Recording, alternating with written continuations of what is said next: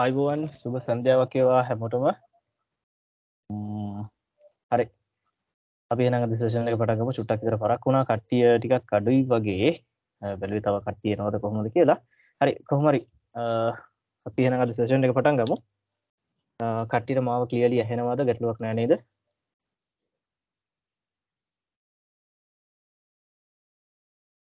පුළුවක් නෑ හොඳ නෑ. හරි. හරි. හොඳයි. අපි පහුගිය සතියේ කතා කරා forex market එක මොකක්ද කියන එක. ඊට පස්සේ forex market එකේ technical analyzing සම්බන්ධව කතා කරා. එතකොට ඒකේ වීඩියෝස් අපි YouTube එකටත් අප්ලෝඩ් කරනවා. ඒක ඔයගොල්ලන්ට මොකක් හරි මිස් වෙච්ච තරක් තිබුණොත් එහෙම අපහු ඒක බලන්න පුළුවන්. ඒ වගේම මේ අද සෙෂන් එකට පටන් ගන්න කලින්ම ටෙක්නිකල් ඇනලයිස් පාර්ට් එකට යන්න කලින් ඔයගොල්ලන්ට පොඩි දෙයක් කියන්න තියෙනවා. මේ අපේ XM බ්‍රෝකර් කම්පැනි එකේ රෙජිස්ටර් වෙලා ඉන්න කට්ටියට ඔයගොල්ලෝ මේ වෙනකන් ඩිපොසිට් විත්ඩ්‍රෝවල්ස් කරද්දී ඔයගොල්ලෝ හැමතිස්සෙම විත්ඩ්‍රෝ කරන්න සහ ඩිපොසිට් කරන්න ලෝකල් ඩිපොසිටර් කෙනෙක්ව කන්ටැක්ට් කරගත්තා. ඉතින් ඕගොල්ලෝ ඒ කන්ටැක්ට් කරපු ලෝකල් ඩිපොසිටර් වෙබ්සයිට් එකක් ක්‍රියේට් කරලා තියෙනවා ඔයගොල්ලෝගේ පහසුවට. ඔයාලට දැන් තියෙන්නේ මේ වෙබ්සයිට් එකේ රෙජිස්ටර් වෙලා ඩිපොසිට් විත්ඩ්‍රෝවල් කරගන්න බොහොම ලේසියෙන් පුළුවන්. WhatsApp messages දාන්න දෙයක් නැහැ. normally ඔයාලට ඒ වෙබ්සයිට් එකේ රෙජිස්ටර් වුණාට පස්සේ අවශ්‍ය කරන සියලුම දේවල් ටික බොහොම ඉක්මනින් සහ පහසුවෙන් කරගන්න පුළුවන්. ඉතින් ඒ ගැන මේ වීඩියෝ එකක් තියෙනවා අපි RTF එකෙන් කරලා තියෙනවා. මෙන්න මේ වීඩියෝ එක register with iTrust LD for deposit XM කියන මෙන්න මේ වීඩියෝ එක. මේ වීඩියෝ එක ඔයගොල්ලෝ බලන්න. මේකේ තියෙනවා link එක තියෙනවා description එකේ. ඒ වගේම කොහොමද register වෙන්නේ කියන එක පැහැදිලිව තියෙනවා. ඒ විදිහට link ගිහිල්ලා ඔයගොල්ලෝ register වෙන්න. register වුණාට පස්සේ deposit and withdrawal ඔයගොල්ලන්ට ඒක හරහා කරගන්න පුළුවන් බොහොම පහසුවෙන්. ඒක අනිවාර්යෙන් ඔයගොල්ලෝ කරගන්න. මොකද ඉස්සරහදී මේකේ point system එකකුත් add වෙන්න තියෙනවා. ඉතින් ඔයගොල්ලෝ deposit කරන dollars වලට point එකකුත් add වෙන විදිහක් ඒ local deposit හදලා තියෙනවා. ඒක ගැන අපි පස්සේ කතා කරමු වැඩි විස්තරත් එක්කම. හරි. එහෙනම් දැනට සෙෂන් එකට සම්බන්ධ වෙලා ඉන්න ඔයගොල්ලෝගෙන් මට අහන්න තියෙන්නේ ඔයගොල්ලෝ කලින් සතිය සම්බන්ධ නොවුණු කෙනෙක් ඉන්නවද?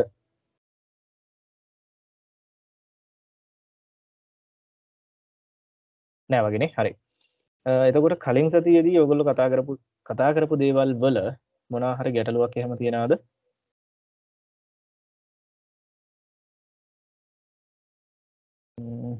හරි. ඒත් නෑ වගේ. හරි. එහෙනම් අපි පොඩ්ඩක් බලමු. ඕකටත් හොඳයිනේ මතක් කරගන්න එක අපි කලින් සතියේ කතා කරේ.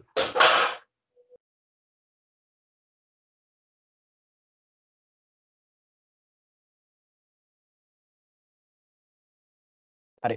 අපි කලින් සතියේ කතා කරේ මාකට් එකේ මොකද්ද මේ forex මාකට් එකේ මොකක්ද කියන එක තමයි අපි කතා කරේ.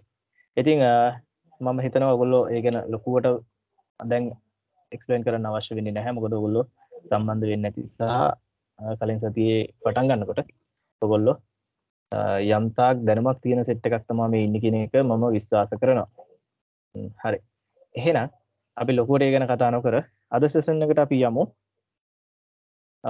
ප්‍රශ්නත් මුකුත් නැති නිසා අපි කලින් කතා කරා මේ මාකට් එකේ තියෙන දේවල් ගැන. කැන්ඩල්ස්ටික්ස් ගැන කතා කරා අපි. කැන්ඩල්ස්ටික් එකක් අඳුරගන්නේ කොහොමද? ඒක රීඩ් කරන්නේ කොහොමද? කැන්ඩල් එකේ මොනවද තියෙන්නේ? මෙන්න මේ වගේ දේවල් ටිකක් අපි කතා කරා. ඉතින් අපි අද එතනම ඉන්නේ නැතුව අද බලමු මාකට් එක කියන්නේ මොකක්ද? ඒ කියන්නේ දැන් forex මාකට් එක කියන එක නෙවෙයි. අපි මේ ටෙක්නිකල් ඇනලිසිස් වලට ආවට පස්සේ අපිට තියෙන මාකට් එක කියන්නේ මොකක්ද කියන එක ගැන අපි අද කතා කරන්න හදන්නේ. මේ මාකට් එකේ ඇතුලේ මොනවද තියෙන්නේ කියන එක. ඕගොල්ලෝ දැනටමත් මට පොඩ්ඩක් අද සුළු දිනයක් ඉන්නේ. මට පොඩ්ඩක් කියන්න ඕගොල්ලෝ දැනටමත් ට්‍රේඩින් තනියම ඇනලයිස් කරලා මේ ට්‍රේඩින් කරන කවුද ඉන්නේ මෙතන? දැනට තනියම ඇනලිසිස් කරලා ට්‍රේඩින් කරන කෙනෙක් ඉන්නවද?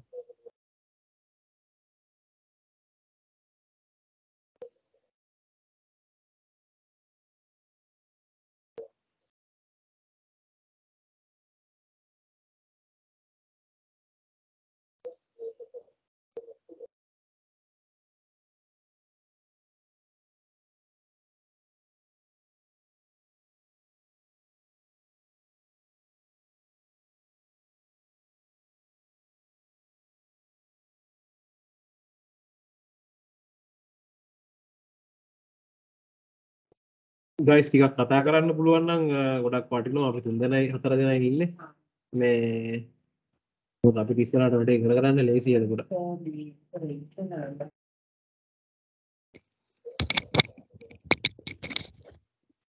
ඔව් සංජය කියන්න.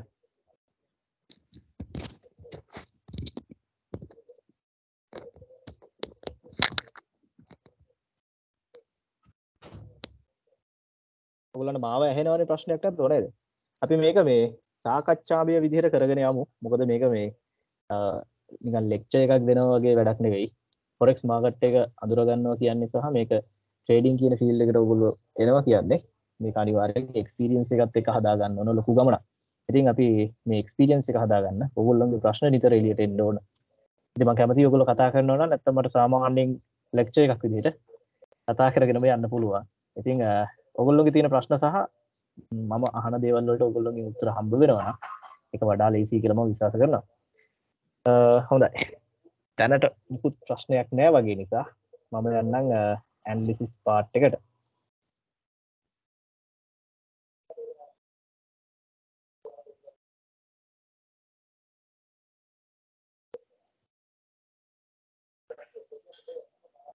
හරි මම ඔයගොල්ලන්ට ලේසි වෙන විදිහට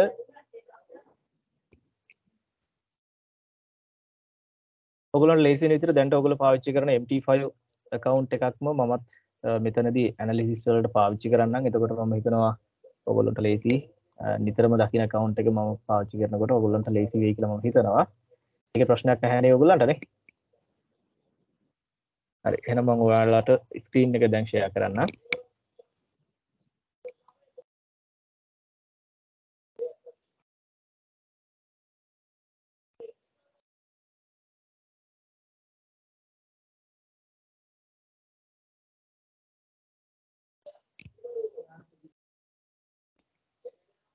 හරි මේ තියෙන්නේ MT5 application එකක්. මේ app එක view කරාට පස්සේ ඔයගොල්ලන්ට මෙහෙම එන එකක් නැහැ. ඉතින්ලම මේ app එකට ඔයගොල්ලන්ගේ accounts මේකට link කරගන්න අවශ්‍ය වෙනවා. ඉතින් මම එතන ඉඳලම වැඩේ පටන් ගන්නම්. ඔයගොල්ලන්ට පුළුවන් ඒක මෙන්න මේ විදිහට කරන්න. මම ස්ක්‍රීන් එක ඔයගොල්ලන්ට පේනවනේ. normally මෙන්න මේ window එක මේ විදිහට තියෙනවා. මෙතනින් මේ විදිහට ඔයාලට බලා ගන්න බැරි වුණොත් මේ මොකක් හරි එකක්. දැන් මෙතන තියෙනවා මේ navigator කියලා. මෙන්න මේ navigator කියන එක තමයි අපිට ඉස්සෙල්ලාම අවශ්‍ය වෙන්නේ. මෙන්න මේ පොඩි window එක. මෙතනින් ඔයගොල්ලන්ට මේ navigator කියන එක බලා ගන්න නැත්නම්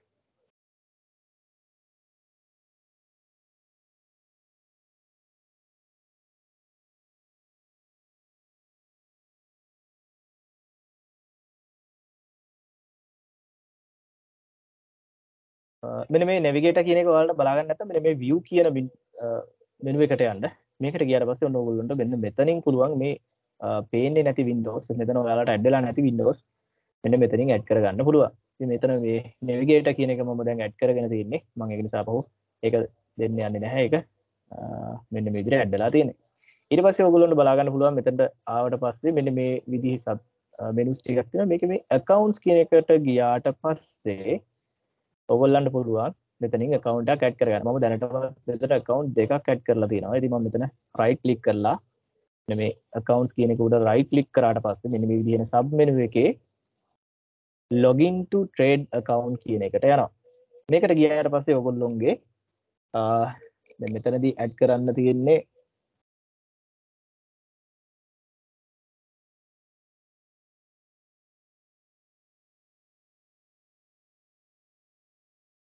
මෙතනදී ඔයගොල්ලන්ට කරන්න තියෙන්නේ මේ login කියන තැනට ඔයගොල්ලන්ගේ MT5 ID එක type කරන්න. ඒ වගේම password එක මෙතනින් type කරගන්න ඕන. ඊට පස්සේ මෙන්න මේ server කියන තැනට ඔයගොල්ලන්ගේ server එක add කරගන්න ඕන.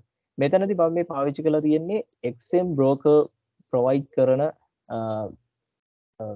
application එක. ඒගොල්ලෝ මේක customize කරලා තියෙනවා. ඒගොල්ලෝගේ servers automatically මෙතනට add වෙන විදිහට. ඉතින් ඔයගොල්ලෝ open source එක ගත්තොත් එහෙම නැත්නම් MT5 එකේ open account එක ගත්තොත් එහෙම MetaTraders ලා කෙලින්ම direct provide කරන එක. එතකොට ඔයගොල්ලන්ට මෙතන server එක select කරන්න වෙනවා. ඒ වගේම broker කවුද කියන එකත් select කරන්න වෙනවා. ඒක නෙච්චර ලොකු ප්‍රශ්නයක් තියාගන්න අවශ්‍ය නැහැ.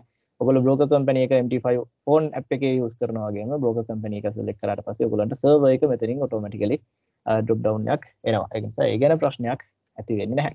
ඉතින් මම මේක ආපහු සැරයක් ලොග් වෙන්න යන්නේ නැහැ. මෙන්න මෙතනින් ඔයාලා දාලා සර්වර් එක සිලෙක්ට් කරලා යටින් ඕකේ කියලා දුන්නාට පස්සේ ඔයාගේ account එකට log වෙනවා. මම දැනටමත් account එකකට log වෙලා ඉන්න නිසා මම මෙතනින් log වෙන්නේ නැහැ.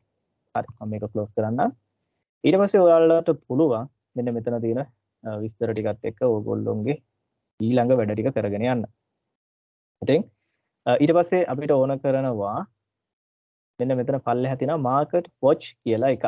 මෙන්න මේ market watch කියලා තියෙන එකේ තමයි අපිට අවශ්‍ය කරන currency pairs ටික add කරලා තියෙන්නේ. ඒකේ පල්ලෙහාම ඔයාලට මෙන්න මෙතන බලා ගන්න පුළුවන් click to add කියලා තියෙනවා. මේකට touch කරන්න මේකට click කරන්න. ඔයගොල්ලෝ ඊට පස්සේ මෙතනින් ඔයාලට අවශ්‍ය කරන currency pair එක මෙතන type කරන්න ඕන. මම මෙතන දැනට XM broker ගේ XAU USD කියලා එකක් නැහැ. මේ වෙනකොට තියෙන්නේ gold කියලා කෙලින්ම. ඉතින් මම මෙතන gold කියලා type කරාට පස්සේ හරි මෙතනින් පෙන්නනවා මෙතන උඩ ඒක ඇඩ් වෙලා තියෙනවා. ඒක නිසා මෙතනට පෙන්වන්නේ නැහැ. මම මෙතනින් එකක් අයින් කරලා ඉන්නම්. ඊට පස්සේ පුළුවන් වෙයි. හරි. gold කියන එකම මම මෙතනින් අයින් කරලා දානවා. ඊට පස්සේ මම මෙතන ඔයගොල්ලන්ට පෙන්නන්න gold කියලා මෙතන type කරාට පස්සේ හරි.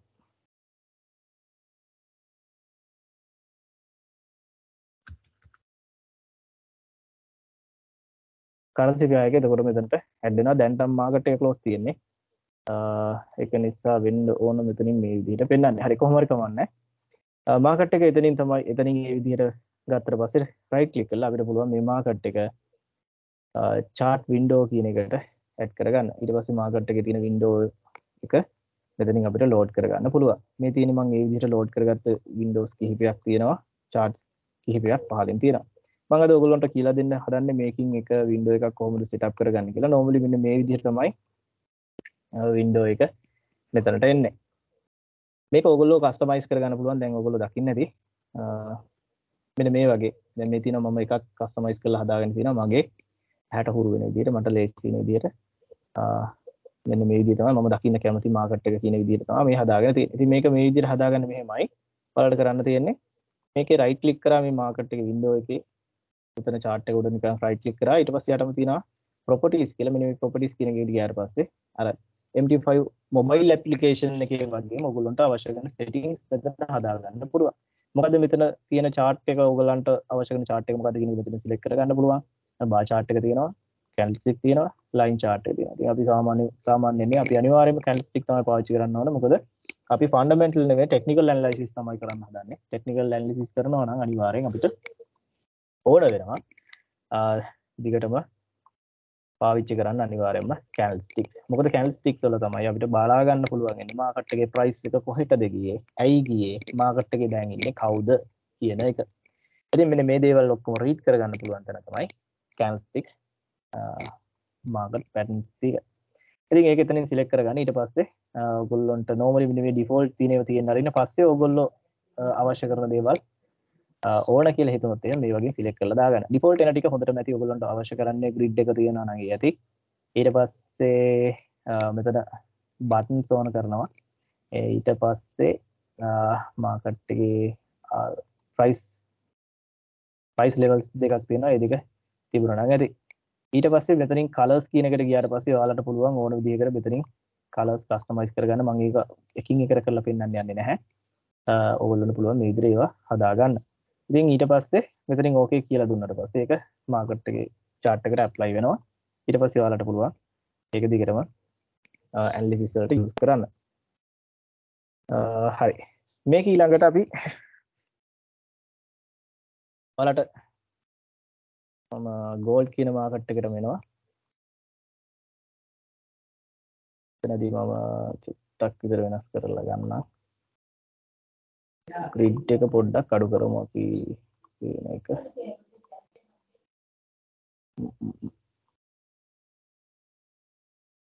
හරි. ඊට පස්සේ මේක මේ විදිහට අපි පාවිච්චි කරමු. ඔයගොල්ලන්ට පුරුදු විදිහටම red colors and green colors විදිහට මම ගන්නම්. නැත්නම් ඔයගොල්ලන්ට අඳ ගන්න බැරි වෙයිනේ. හරි මෙච්චරයි. හරි මේක තමයි මම හොඳයි කියලා හිතන විදිහ. මේ විදිහට හොඳයි. හරි අද එතකොට අපි පටන් ගන්න හදන්නේ මාකට් එකේ මොනවද මේ කැන්ඩල්ස්ටික් වල කතන්දර ටික කියලා. ඔයගලන්ට කලින් සතියේ හිටපු කට්ටියට මතක ඇති. අපි කතා කරා මාකට් එකේ තියෙන කැන්ඩල්ස්ටික්ස් වල කතන්දරේ.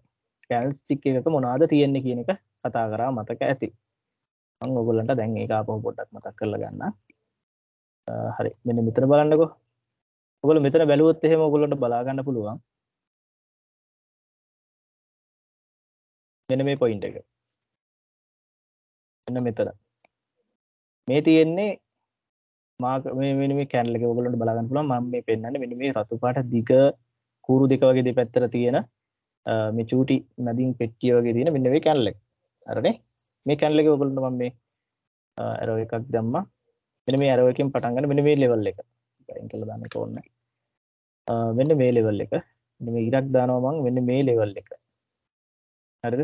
ප්‍රයිස් එක බලා ගන්න පුළුවන් ඔයගොල්ලන්ට මේ දකුණු පැත්තේ කොනෙන්ම දැන් තියෙනවා 1795.75 කියලා. මෙන්න මේ ලෙවල් එකේ ඉඳලා ඊට පස්සේ මෙන්න මෙතන තියෙනවා මම මෙන්න මේ ඒ කූරේ උඩම තැනලා මාක් කරනවා 1800.2 3 කියලා දෙනවා. දැන් මේක කූර කිව්වම ඔයගොල්ලන්ට මතක් වෙන්න ඕන මොකද්ද මේකේ නම කියලා. මේකට අපි කතා කරනකොට නමක් කිව්වා කැන්ඩල්ස්ටික් එකේ වික් එක. එතකොට දැන් මම කූර කියලා අපහුව ඔයාලට කියන්න ඕනේ නැහැ. දැන් මතක් වෙන්න ඕනේ වික් එක කිව්වට පස්සේ මොකද්ද කියලා. හරි මෙහෙමයි. මේ තියෙන මාකට් එකේ මෙන්න මේ කැන්ඩල් එකට අදාළව මම අපහුව මාක් කරන්න. මෙන්න මේ කැන්ඩල් එකට අදාළව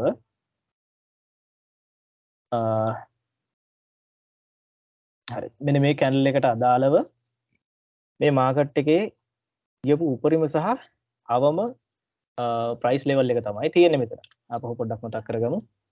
මෙන්න මේ ලෙවල් එක ඔයගොල්ලෝ බලන්න.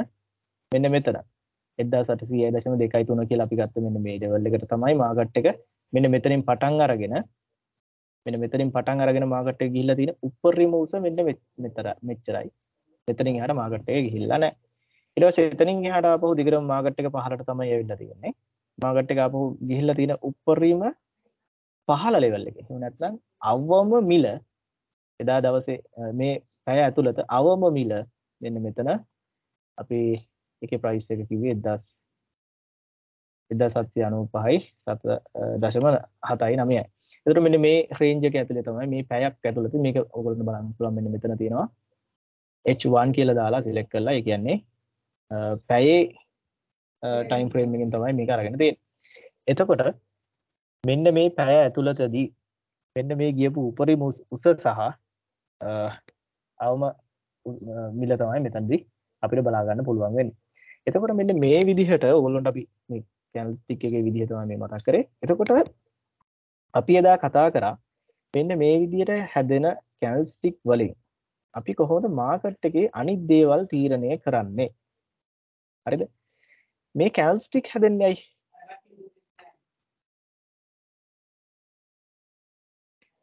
මෙතන ඇයි කැන්ඩල්ස්ටික් මේ විදිහට හැදෙන්නේ? මේ හැම කැන්ඩල් එකක් ඇතුළෙම ඉන්නේ සෙලර්ස්ලා ඒ වගේම බයර්ස්ලා. එතකොට මේ කියන්නේ අපි වගේ ට්‍රේඩර්ස්ලා. අපි ඇවිල්ලා රීටේල් ට්‍රේඩර්ස්ලා චූටි කට්ටිය මේ වගේ නෙවෙයි. මේ මාකට් එක ඇතුළේ ඉන්නවා ගොඩ දෙනෙක් බැංකර්ස්ලා ඉන්නවා.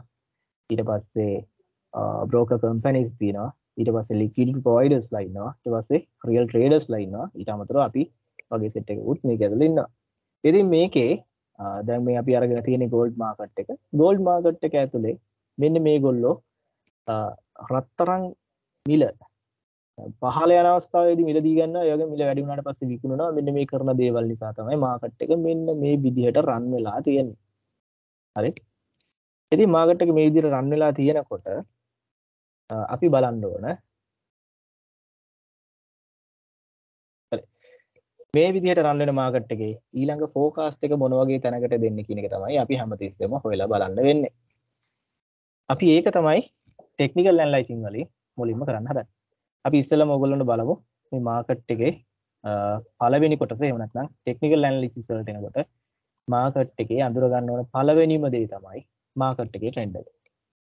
ඔයගොල්ලන්ට කියයි සපෝට් ඇන්ඩ් රෙසිස්ටන්ස් මොනවද කියලා හොයන්න කියයි. ඊට පස්සේ මේකේ කොහොමද ට්‍රෙන්ඩ් ලයින් එක මොකක්ද කියලා හොයන්න කියයි. ඊට පස්සේ ඔය වගේ කතන්දර ඕන කෙනෙක් කියයි. මම ඕගොල්ලන්ට ඉස්සෙල්ලම කියන කතන්දරේ තමයි ඔයගොල්ලෝ මාකට් එකේ ට්‍රේඩ් එකක් ගන්න බලාපොරොත්තු වෙනවා නම් ඔයගොල්ලෝ අනිවාර්යෙන්ම ඉස්සෙල්ලම දැනගන්න ඕන පළවෙනිම කාරණාව තමයි මාකට් එකේ ට්‍රෙන්ඩ් එක.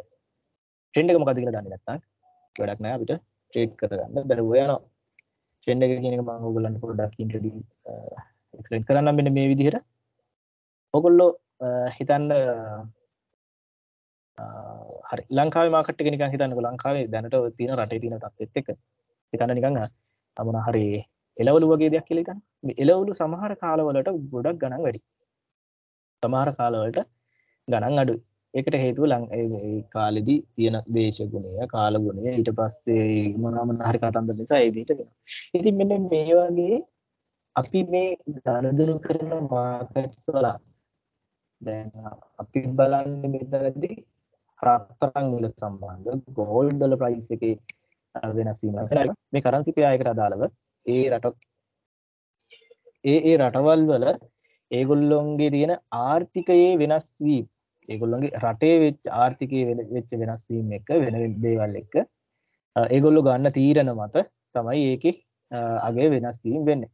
ඒ කියන්නේ යම්කිසි රටක් ඒගොල්ලොන්ගේ ආර්ථිකය ශක්තිමත් කරන්න යම්කිසි තීරණ කිහිපයක් ගත්තට පස්සේ ඒගොල්ලොන්ගේ කරන්සි එක එහෙම නැත්නම් මූල්‍ය ඒකකයේ තියෙන අගය වැඩි වෙනවා. වටිනාකම වැඩි වෙනවා. හරිද? ඒගොල්ලොන්ගේ ආර්ථිකය නගා සිටවන්න ඒගොල්ලෝ කරන දේවල් වල. ඒගොල්ලෝ මොකක් හරි හේතුවක් නිසා ඒගොල්ලෝ ගත්ත තීරණයක් අසාර්ථක වෙලා එහෙම නැත්නම් ඒ වගේ මොකක් හරි ප්‍රශ්නයක් වුණොත් එහෙම එතන තියෙන ඒගොල්ලොන්ගේ මූල්‍ය ඒකකයේ තියෙන වටිනාකම අඩු වෙනවා.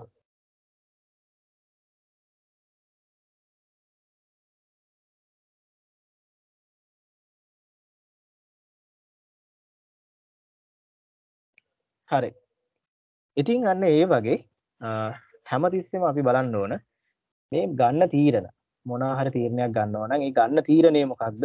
ඒකෙන් මොකක්ද මාකට් එකට වෙන්නේ ඉස්සරහට වෙන්නේ? දැන් ලංකාවේ අපි දන්නවා අපහු වෙමු යම් කාලයකදී බොහොම තදට නියගයක් එනවා කියලා හිතන්නකෝ. ඒ අවුරුද්දේ එක කොටසක් තියෙනවා අපිට එළවලු මිල ටිකක් වැඩි වෙනවා. හේතුව ඇයි? ඒ කාලේ තියෙන කාලගුණයේ තත්ත්වය නිසා. ඉතින් මෙන්න මේ කාලගුණ වෙනස් වීම අපි කලින් දන්නවා. මෙන්න මේ කාලේට එළවලු ටිකක් මිල වැඩි. අන්න එතකොට අපි දන්නවා මේ මිල මේ විදිහට යනකොට හරි මේක මේ ගානට අපි මිල වැඩි වෙනකොට අපි මේ ගානට මිල දී ගන්න සූදානම් වෙන්න වෙනවා. අන්න ඒ වගේ අපි දැනගන්න ඕන මේ ෆොරෙක්ස් මාකට් එක ඇතුළේ මෙන්න මේ කාලේ දැන් ඔයගොල්ලෝ දකින්න ඇති පහුගිය දවස්වල GBP ඔයගොල්ලෝ බලාගෙන හිටියනම් මාකට් දිහා බලාගෙන හිටියනම් GBP එහෙම නැත්නම් Great Britain Pound කියලා කියන්නේ ඒගොල්ලන්ට පාවිච්චි කරන කරන්සි එක. හරි. එතකොට මේ ඒ කරන්සි එකේ මිල වැඩි වුණා. ඒ කියන්නේ අගය වැඩි වුණා. ඊට පස්සේ ඒ ඕස්ට්‍රේලියන් ඩොලර්ස් වල මිල වැඩි වුණා. ඉතින් මෙන්න මේ දේවල් එක්ක අපි දැනගෙන ඉන්නවා ඇයි ඒ කාලෙට දැන් ඔයගොල්ලෝ සමහර විට දැන් දන්නේ නැතුව ඇති. හැබැයි දැනගන්න ඕනේ. මේක ට්‍රේඩ් කරන කට්ටිය කාලයක් තිස්සේ මේ ෆොරෙක්ස් ෆීල්ඩ් එකේ ඉන්න කට්ටිය දන්නවා මේ කාලෙදි GBP එක එහෙම නැත්නම් පවුන්ඩ් එකේ ප්‍රයිස් එක එහෙම නැත්නම් වැලියු එක වැඩි වෙනවා. ඒ වගේම AUD එකේ වැලියු එක වැඩි වෙනවා. ඇයි ඒකට හේතුව? ඒක අපි ඉස්සරහට කතා කරමු. ඉතින් මෙන්න මේ විදිහට මිල වෙනස් වීමට වෙනම හේතුවක් අපි කතා කරමු කියලා නැවතුණා. ඒ හේතුව අපිට වෙනම හොයලා බලන්නේ නැතුව මාකට් එක ඇතුළෙන්ම විස්තර ටික අරගෙන මාකට් එක ඇතුළෙන්ම අපිට ඒක විශ්ලේෂණය කරන්න පුළුවන්. ඉන්න මේ විස්තර ටික ගන්න එක සහ ඊළඟට මොකක්ද වෙන්නේ කියන එක තීරණය කරන එක තමයි අපේ ටෙක්නිකල් ඇනලයිස් කියලා මේ කරන්න හදන්නේ. හරි වැඩි කතන්දර ඕනේ නැහැ එහෙනම් අපි මෙතනින්ම වැඩේ පටන් ගමු. ඕගොල්ලන්ට මම වීඩියෝස් දෙකකුත් රිලීස් කරලා තියෙනවා RTF YouTube channel එකේ. ඒකේ තියෙනවා මාකට් ට්‍රෙන්ඩ් එක කොහොමද අඳුරගන්නේ කියලා ටෙක්නිකල් ට්‍රෙන්ඩ් ලයින් වලින් කොහොමද අඳුරගන්නේ? ඒ වගේම මූවිං ඇවරේජ් වලින් කොහොමද මාකට් එකේ ට්‍රෙන්ඩ් එක අඳුරගන්නේ කියලා ඒකේ පොඩ්ඩක් කතා කරනවා. ඉතින් ඔයගොල්ලෝ ඒ වීඩියෝස් බැලුවා නම් පොඩි අයිඩියා එකක් මේ වෙලාවේ දෙන්න. හරි වැඩි මුකුත් ඕනේ නැහැ. මෙන්න මෙතනදී අපි ඉස්සෙල්ලම යනවා D1 වගේ ටයිම් ෆ්‍රේම් එකකට. මේ D1 වගේ ටයිම් ෆ්‍රේම් එකකට අපි යන්න හේතුව තමයි මාකට් එකේ ලොකු රේන්ජ් එකක් කාලයක් තිස්සේ තිබිච්ච රේන්ජ් එකක් අපිට බලා ගන්න පුළුවන්.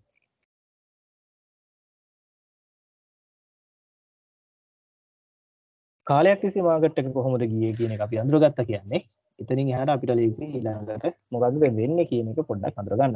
ඉතින් අපි ඉස්සෙල්ලා බලනවා මාකට් එකේ D1 එක කොහෙද තියෙන්නේ මොන වගේ එකක්ද තියෙන්නේ කියලා. එතනදී අපිට එක සැරේට බැලු බැලමට තේරෙන්නේ නැහැ මොකද්ද මේ වෙලා තියෙන්නේ. මෙන්න මෙහෙම ඔක්කොම හැමදේම අපිට එක සැරේට අඳුර ගන්න අමාරුයි. බලන්න දැන් මෙතනින් ගියාට පස්සේ මේක මෙන්න මේ විදිහට ඇවිල්ලා මේ එක පිළිවෙලක් නැතුවනේ ගිහිල්ලා තියෙන්නේ නිකන් අර එහෙට මෙහෙට තමයි ගිහිල්ලා තියෙන්නේ. ඒතකොට මේකේ හරිය විදිහක් අපිට එක සැරේට පේන්නේ නැහැ. හැබැයි ඔයගොල්ලන්ට බලන්න පුළුවන් එක දෙයක් තියෙනවා. මේකේ ගිහිල්ලා තියෙන 15ම මිලක් තියෙනවානේ. මෙන්න මේ මෙතන ලෙවල් එක 15ම මිලක් තියෙනවා. මෙන්න මෙතන පල්ලෙහාටම ගිහිල්ලා තියෙනවා. මම කියන්නේ මෙන්න මේ පොයින්ට් එක. හරි.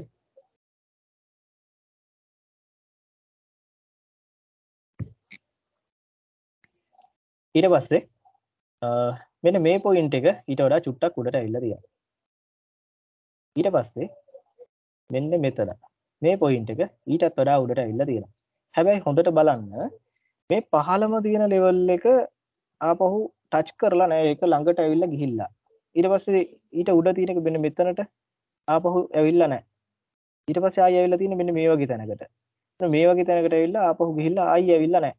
ඒ වගේ මේක අපිට මෙන්න මේ ලෙවල්ස් ටික යා කරන්න පුළුවන් වුණොත් මේක පොඩ්ඩක් නිකන් මේ මිල පල්ලෙහාට එන එක පොඩ්ඩක් අඩු වෙලා වගේ එකක් තමයි අපිට අඳුර ගන්න පුළුවන් මෙතනදී. බලන්න මෙන්න මේ වගේ එකක් තිබිලා තියෙනවා. මෙන්න මෙහෙම අපි අඳුත් මෙන්න මේ වගේ එකක් තිබිලා තියෙනවා. පස්සේ මෙන්න මේ හරියෙන් ඒක පොඩ්ඩක් වෙනස් වෙලා තියෙනවා. හරි. එතකොට අපිට මෙන්න මේ විදිහේ ට්‍රෙන්ඩ් එකක් තමයි පේන්නේ. ඉතින් මේකේ ට්‍රෙන්ඩ් එකක් ඇත්තටම ලොකුවට අඳුර ගන්න බෑ. ඒ කියන්නේ කාලයක් තිස්සේ එක විදිහකට නෙවෙයි මේක යන්නේ. මාකට් එක වෙනස් වෙවි යන්නේ. හැබැයි අපිට තේරෙනවා මාකට් එකේ මිල හැමතිස්සෙම වැඩි වෙන පැත්තට බරයි කියන එක. අඩු වෙන ප්‍රමාණය හැමතිස්සෙම අඩු වෙලා මිල වැඩි තැනකට හැමතිස්සෙම යන්න උත්සාහ කරලා තියෙනවා. මේ ටික අයින් කරලා අපි ආපහු මුලින් ඉඳලා පටන් ගමු. එතකොට දැන් මෙන්න මේ ඔළුවේ තියාගන්න ඕන අපි මාකට් එක හැමතිස්සෙම මිල වැඩි වීමේ ප්‍රවණතාවයක් එක්ක තමයි හැමතිස්සෙම යන්නේ. අපි යනවා ඊට පස්සේ H4 එකට. ඒ කියන්නේ 4 ටයිම් ෆ්‍රේම් එකට. මේකට ආවට පස්සේ අපිට බලා ගන්න පුළුවන්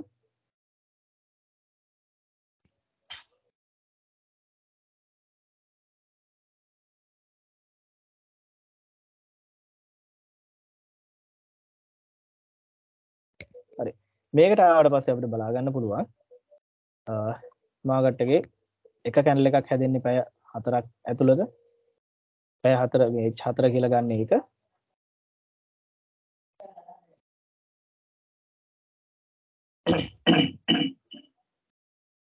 sorry. හරි. මාකට් එකේ එතකොට මෙන්න මේ කැන්ඩල්ස් ටික ගත්තට පස්සේ මේ ටයිම් ෆ්‍රේම් එක ගත්තට පස්සේ අපිට පුළුවන් වෙනවා අර කලින්ට වඩා පොඩ්ඩක් ක්ලියර් මාකට් එකේ ට්‍රෙන්ඩ් එකක් බලා ගන්න. මෙතනදී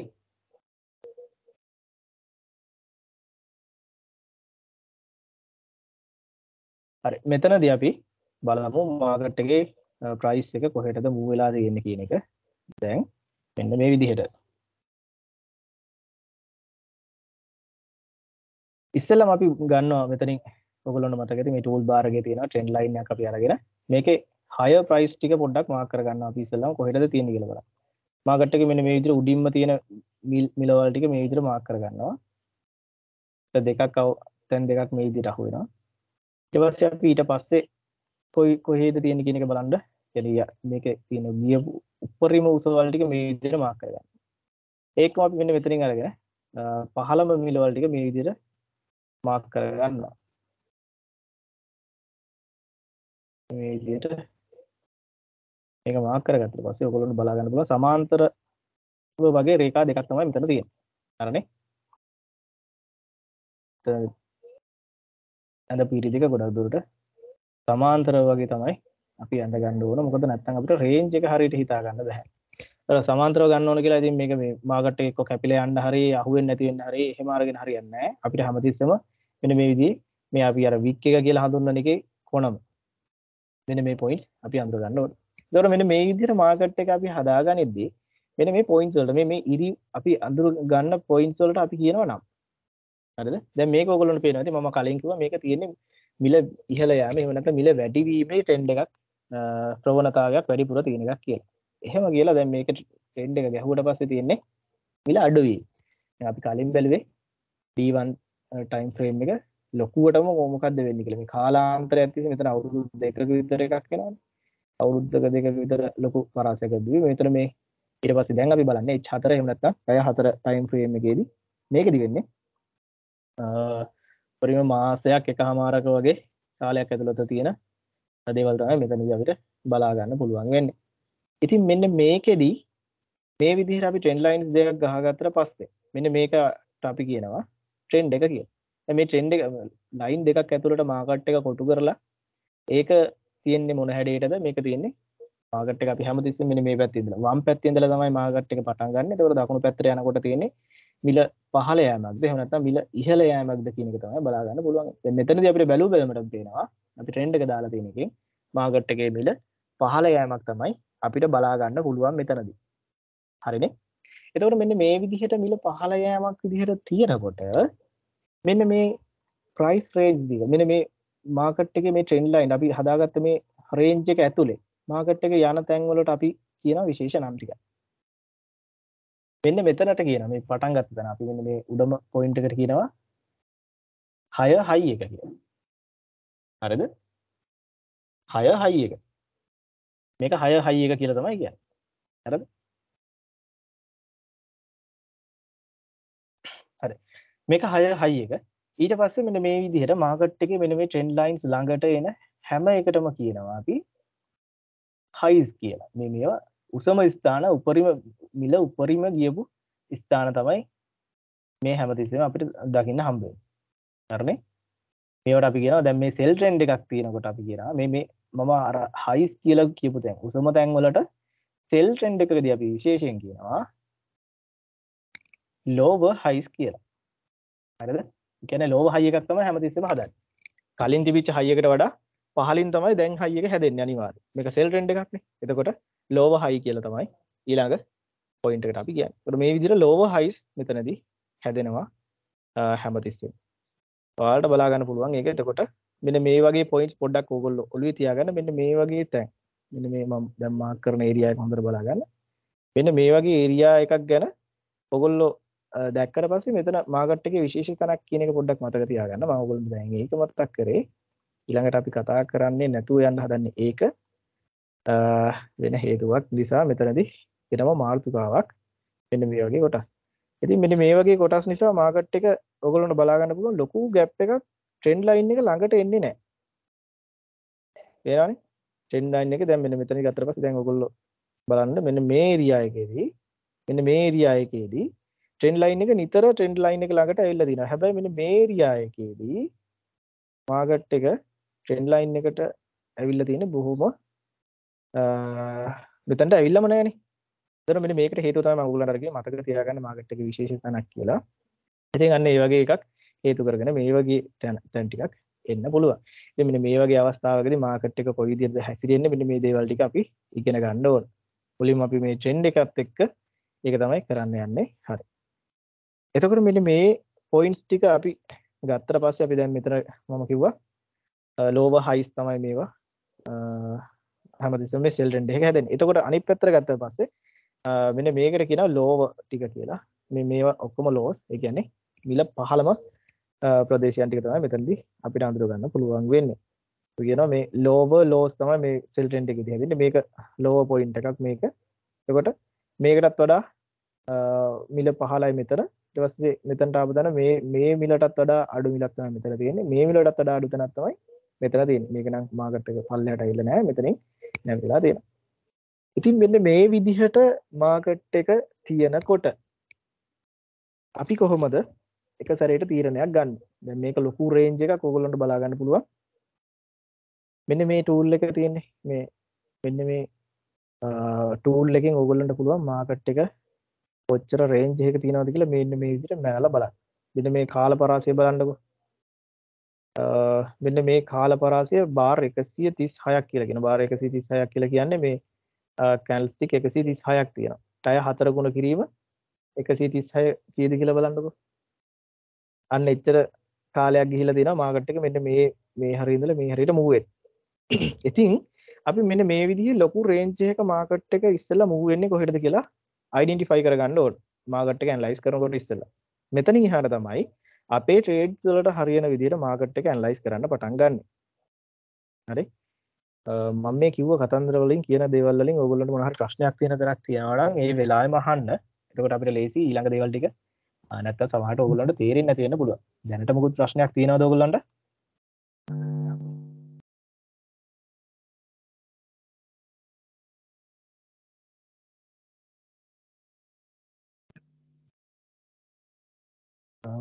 ලස්සිත් ප්‍රශ්නයක් තියෙනවද? නෑනේ. අර බාර් ගන්න මොනවද? මට ඔයාව ක්ලියර්ලි ඇහෙන්නේ නෑ. පොඩ්ඩක් ආයෙත් අහන්න පුළුවන්ද? අර අපේ ඉන්ටර්ෆේස් එකේ පෙන්නන්නේ පැය ගන්න ඉන්නේ ඒකට උඩ තියෙන මේ ඩීටේල්ස් එක කොහොමද දාගන්නේ? ඕකද ඔයාලට කියන්නේ මට පැහැදිලි නෑ. ඔබ දැන් අර බාස් ගන්න බැලුවේ ඔව්. අන්න ඒ ඉන්ඩිකේටර් එක ඇඩ් කරගන්නේ කොහොමද? හරි. ඒකේ මෙහෙමයි මේකේ මේ ටූල් එක තියෙනවනේ. Crosshare ටූල් එක තියෙනවනේ. ටූල් එක පෙන්නන්නේ නෑනේ. ඒක කොහොමද ඇඩ් කරගන්නේ? මේ ටූල් එක ඔයාට පෙන්වන්නේ නැහැ. පොඩ්ඩක් ඉන්න බලන්න. අපි බලමු. මේ ටූල් බා කියන එකේදී ඔයාට ටූල් බා එකේ පෙන්වන්නේ නැද්ද ඒක? ටූල් බා එකේ අර ලයින් නෝ matter standard line studies line trade. හරි මෙතන මේ ඉන්සර්ට් කියන එකේ ඔයාගේ ඔබ්ජෙක්ට්ස් වල බලන්න පොඩ්ඩක් චෙක් කරලා එතන තියෙන්න ඕන. මෙන්න මෙතන මම පෙන්නන්නේ. මෙන්න මේ ඉන්සර්ට් වල ඔබ්ජෙක්ට්ස් වල බලන්න මෙන්න මෙතන දැන් මම මෙතන ටූල් බා එකට මෙතන ටැග් කරලා තියෙනවා. ඒක නිසා මෙතනින් ගිහිල්ලා ඔබ්ජෙක්ට්ස් වල බලන්න මෙන්න මේ ටූල් එක තියෙන්න ඕන අනිවාර්යයෙන්. එතන තියෙනවා. එතන තියෙනවද? ඔව් එතන තියෙනවා. හරි. ඒක ඔයාලට එතනින් ගන්න පුළුවන් ප්‍රශ්නයක් නැහැ නේද එතකොට? ඔව්. හරි. ඒකේ වෙන ගැටලුවක් තියෙනවද? ජනිත් දැන් යා ලෝ කවුද? අඳිනකොට ඔව්. දැන් හරියටම ගන්න ඕන පොයින්ට්ස් මොනවද? ඒ කියන්නේ දැන් ඔයා ඔය අඳලා යට ලෝස් ටික මේ එක ලයින් එක තියෙනවානේ. එතකොට දැන් හරි. උඩින් කන්සිඩර් කරන්න බැරිද තව ලෝස් තියෙන ඒවා? එතකොට නෑ උඩින් තව ලෝවලෝස් කියන්නේ මෙහෙමයි. ලෝවලෝස් ටික මෙච්චරනේ අපිට ගන්න පුළුවන්. මේ පල්ලෙහා තියෙන මේ සෙට් එක තමයි ගන්න පුළුවන්. මාකට් එකේ පහළම ලෙවල්ස් ටිකනේ. අපි සිලෙක්ට් කරගන්න ඒරියා එක. මේක තමයි අපේ ඇනලිසින් ඒරියා එක වෙන්නේ. මම ගන්න මෙන්න මේ ඒරියා එක. හරිනේ. මේ ඒරියා එක ඇතුලේදී අපිට බලන්න පුළුවන් ලෝවලෝස් ටික මේ ටික තමයි තියෙන්නේ. මේ කොටස ගත්තොත් එහෙම මේ පැත්තෙන් මෙන්න මේ කොටස ගත්තොත් එහෙම වෙන ට්‍රෙන්ඩ් එකක කොටසක් විදිහට අපිට කෙලින්ම අඳුර ගන්න පුළුවන්. හරි අපි එතකොට ඒක ගන්නෙ නැහැ. හරිනේ. මෙතනදී අපි හැමතිස්සෙම ගන්නෙ මෙන්න මේ ලෙවල්ස් ටික විතරයි. ඒකේ වගේ අප් තියෙනවද මොකක් හරි මේ ටච් වෙන්න ඕන ට්‍රෙන්ඩ් ලයින් එක එහෙම මොකක් හරි තියෙනවද? හැමතිස්සෙම අපි දැන් මෙන්න මේ අදින ට්‍රෙන්ඩ් ලයින් එකෙන් අපි බලාපොරොත්තු වෙන්නේ මාකට් එකේ රටාවක් අඳුර ගන්න. එතකොට මේ අදින ට්‍රෙන්ඩ් ලයින් එක හැමතිස්සෙම අපි අඳින්න ඕන ඒ ට්‍රෙන්ඩ් ලයින් එක ළඟ මාකට් එක ඇවිල්ලා නැවතිලා තියෙන තැන ටික. ඔයාලට මම මේ කියන එකෙන් ඊළඟට තේරෙයි. මට පුළුවන් මාකට් එක මෙන්න මේ විදිහට මෙන්න මෙතනට අදින්න. හරිද? එතකොට මම අරගෙන තියනවා මේ පොයින්ට් එකේ ඉඳලා මේ විදිහට ගමුකෝ අපි. මෙන්න මේ පොයින්ට් එකේ ඉඳලා මේ පොයින්ට් එක අරගෙන තියෙනවා. මේ පොයින්ට් එක අරගෙන තියෙනවා. එතන මේ විදිහට ගත්තට පස්සේ ඔයාලට පේනවා මාකට් එක මෙන්න මෙතනින් එළියටත් ගිහිල්ලා. හරිද? මාකට් එක මෙතනින් එළියට ගිහිල්ලා තියෙනවා. එතකොට මේ මාකට් එක මෙතනින් එළියට ගියා කියන එක අපි ගන්නේ මේ ලයින් එකේ තියෙන එහෙම නැත්නම් මේ රේන්ජ් එකේ තියෙන පොඩි ඉන්වැලිඩ් එකක් තමයි මෙතන. කියන්නේ මේකට රෙස්පෙක්ට් කරලා නැහැ. හරි. හැබැයි අපි මේක මේ විදිහට ගත්තොත් එහෙම මෙන්න මේ ලෙවල් එකකින් අපි ඔය විදිහට ගත්තොත් එහෙම මේක මාකට් එක හැමතිස්සෙම ඇවිල්ලා නැවතිලා තියෙනවා. හරිනේ. ඒතකොට මේ අහුවෙන ලෙවල්ස් ටිකත් එක්ක තමයි අපි මේ මාකට් එක මොකද්ද මේ වෙන්න හදන්නේ කියන එක අඳුර ගන්න හදන්නේ. හරිද? එතකොට හැමතිස්සෙම මාකට් එක දැන් වැඩිපුරම මේ ලයින් එක ටච් වෙන්න තමයි ඕන. ලයින් එක ක්‍රොස් කරලා ගියා කියන්නේ එතකොට ඒ ලයින් එකේ තියෙන වැලියු එක අඩු වෙනවා. හරිද? ඒ වගේම දැන් මෙතන බලන්න මෙන්න මෙතන නම් ස්පෙෂල් රීසන් එකක් තියෙනවා. මෙතන මේ ඉම්බැලන්ස් එකක් ඇවිල්ලා තියෙනවානේ. ෆෙයාර් ගැප් එක. මෙන්න මේක තමයි මේකේ රීසන් එක. එතකොට අපි මේක ගන්න පුළුවන් මේ විදිහට. එහෙම නැතුව අපි හිතන්නකො මෙන්න මෙතනින් ටච් වුණා ඊට පස්සේ මෙතනින් විතරයි ටච් වෙලා තියෙන්නේ. එතකොට මෙන්න මේ වගේ මාකට් එක හැමදෙස්සෙම මෙහෙම රන් වෙන ඒරියා එකක මේ වගේ තැන් දෙකක් විතරක් අපි ගත්තොත් එහෙම ඒකෙත් පොඩි ප්‍රශ්නයක් තියෙනවා. හරිද? right මොකද එතකොට මේක මේ ලොකු වැලියු ඒරියා එකකට ගිහිල්ලා තියෙන. එතකොට මේකට මාකට් එක ආපහු යයි කියන එක ප්‍රශ්නයක් තියෙනවා. හරිනේ? right thank you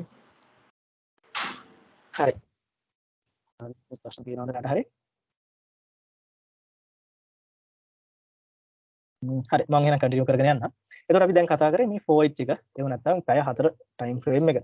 එතකොට මේ පැය 4 ටයිම් ෆ්‍රේම් එකට ලොකු කාලයක් යනවා අපිට මේ ට්‍රෙන්ඩ් එක අඳුර ගන්න. එතකොට අපි කරන්නේ රීටේල් ට්‍රේඩ්, සමහර වෙලාවට ඩේ ට්‍රේඩින් කරන්නේ. එතකොට මේ ට්‍රේඩින් වලදී අපිට හැමතිස්සෙම බෑ ලොකු කාලයක් වෙනුවෙන් සමහර වෙලාවට මේ ඇනලිසිස් එකක් කරලා ඉවරලා වෙයිටින් ඉන්න බෑ. සමහර වෙලාවට අපි ගන්න මේ විදිහේ ගන්න ට්‍රේඩ් එකකට අපිට සිද්ධ වෙනවා ලොකු SL එකක් තියන්න. ඒ කියන්නේ SL ගැප් එක ටිකක් වැඩිපුර තියන්න සිද්ධ වෙනවා. ස්ටොප් ලොස් එක. එතකොට අපේ තියෙන කැපිටල්ස් එක ඒක සමහරට අපිට රොත්තු දෙන්න නැති වෙන්න පුළුවන්. ඉතින් අන්න ඒක නිසා අපිට සිද්ධ වෙනවා මාකට් එකේ පොඩි ටයිම් ෆ්‍රේම් වලට ගිහිල්ලා මේ මාකට් එක මෙන්න මේ වගේ ලොකු ඒරියා එකක් ඇතුලේ රන් වෙන මාකට් එකේ ඊළඟට වෙන්නේ මොකක්ද කියන එක විතරක් අඳුරගෙන පොඩි ට්‍රේඩ්ස් වලට එහෙම නැත්නම් ඩේ ට්‍රේඩ්ස් වලට අපිට ට්‍රේඩ් කරන්න සිද්ධ වෙනවා.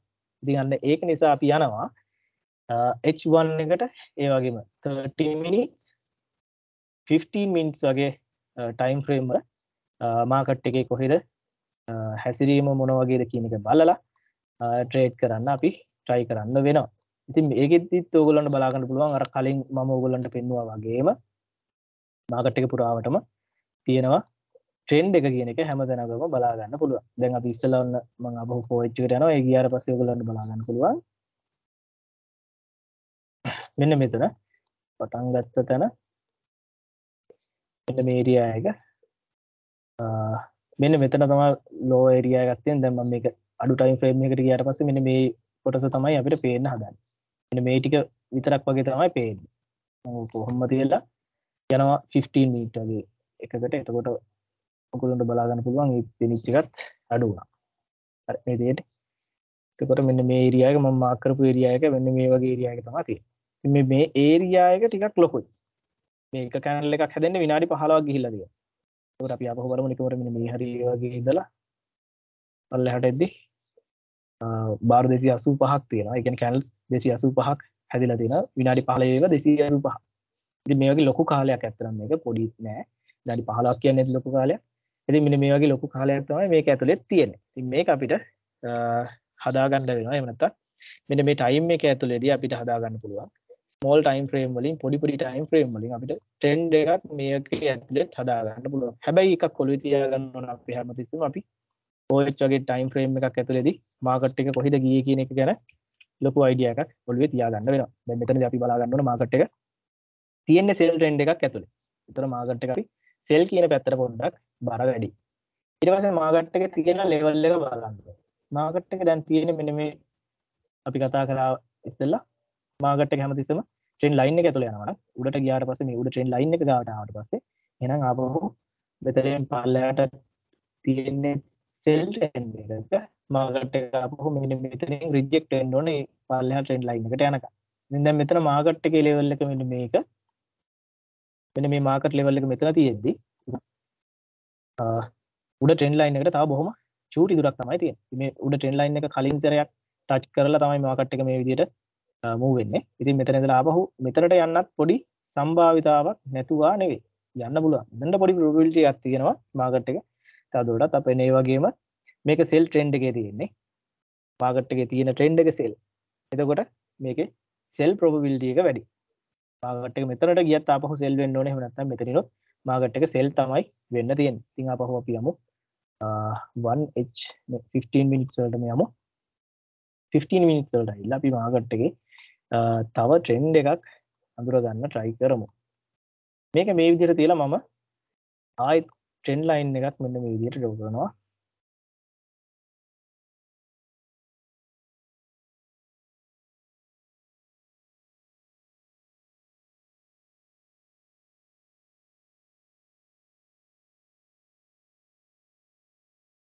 හරි. මෙන්න ඕගොල්ලෝ ඉස්සලා දැන් කතා කරපු පොයින්ට් එකක් ඇවිල්ලා තියෙනවා මට. මෙන්න මෙතනදී මම මාකට් එකේ මෙන්න මේ විදිහට ඇන්දොත් මෙන්න මේ ට්‍රෙන්ඩ් ලයින් එක ඔයගොල්ලන්ට බලා ගන්න පුළුවන්. මෙන්න මෙතනදී තැන් දෙකක් ටච් කරලා තියෙනවා. ඒ වගේම මේ ළඟකට ඇවිල්ලා තැන් දෙකක් අතහැරලා ගිහිල්ලා තියෙනවා. මෙන්න මෙතන එක පොයින්ට් එකක් විදිහට තමයි අපිට ගන්න වෙන්නේ. ළඟින් මේ විදිහට ගිහිල්ලා තියෙනවා.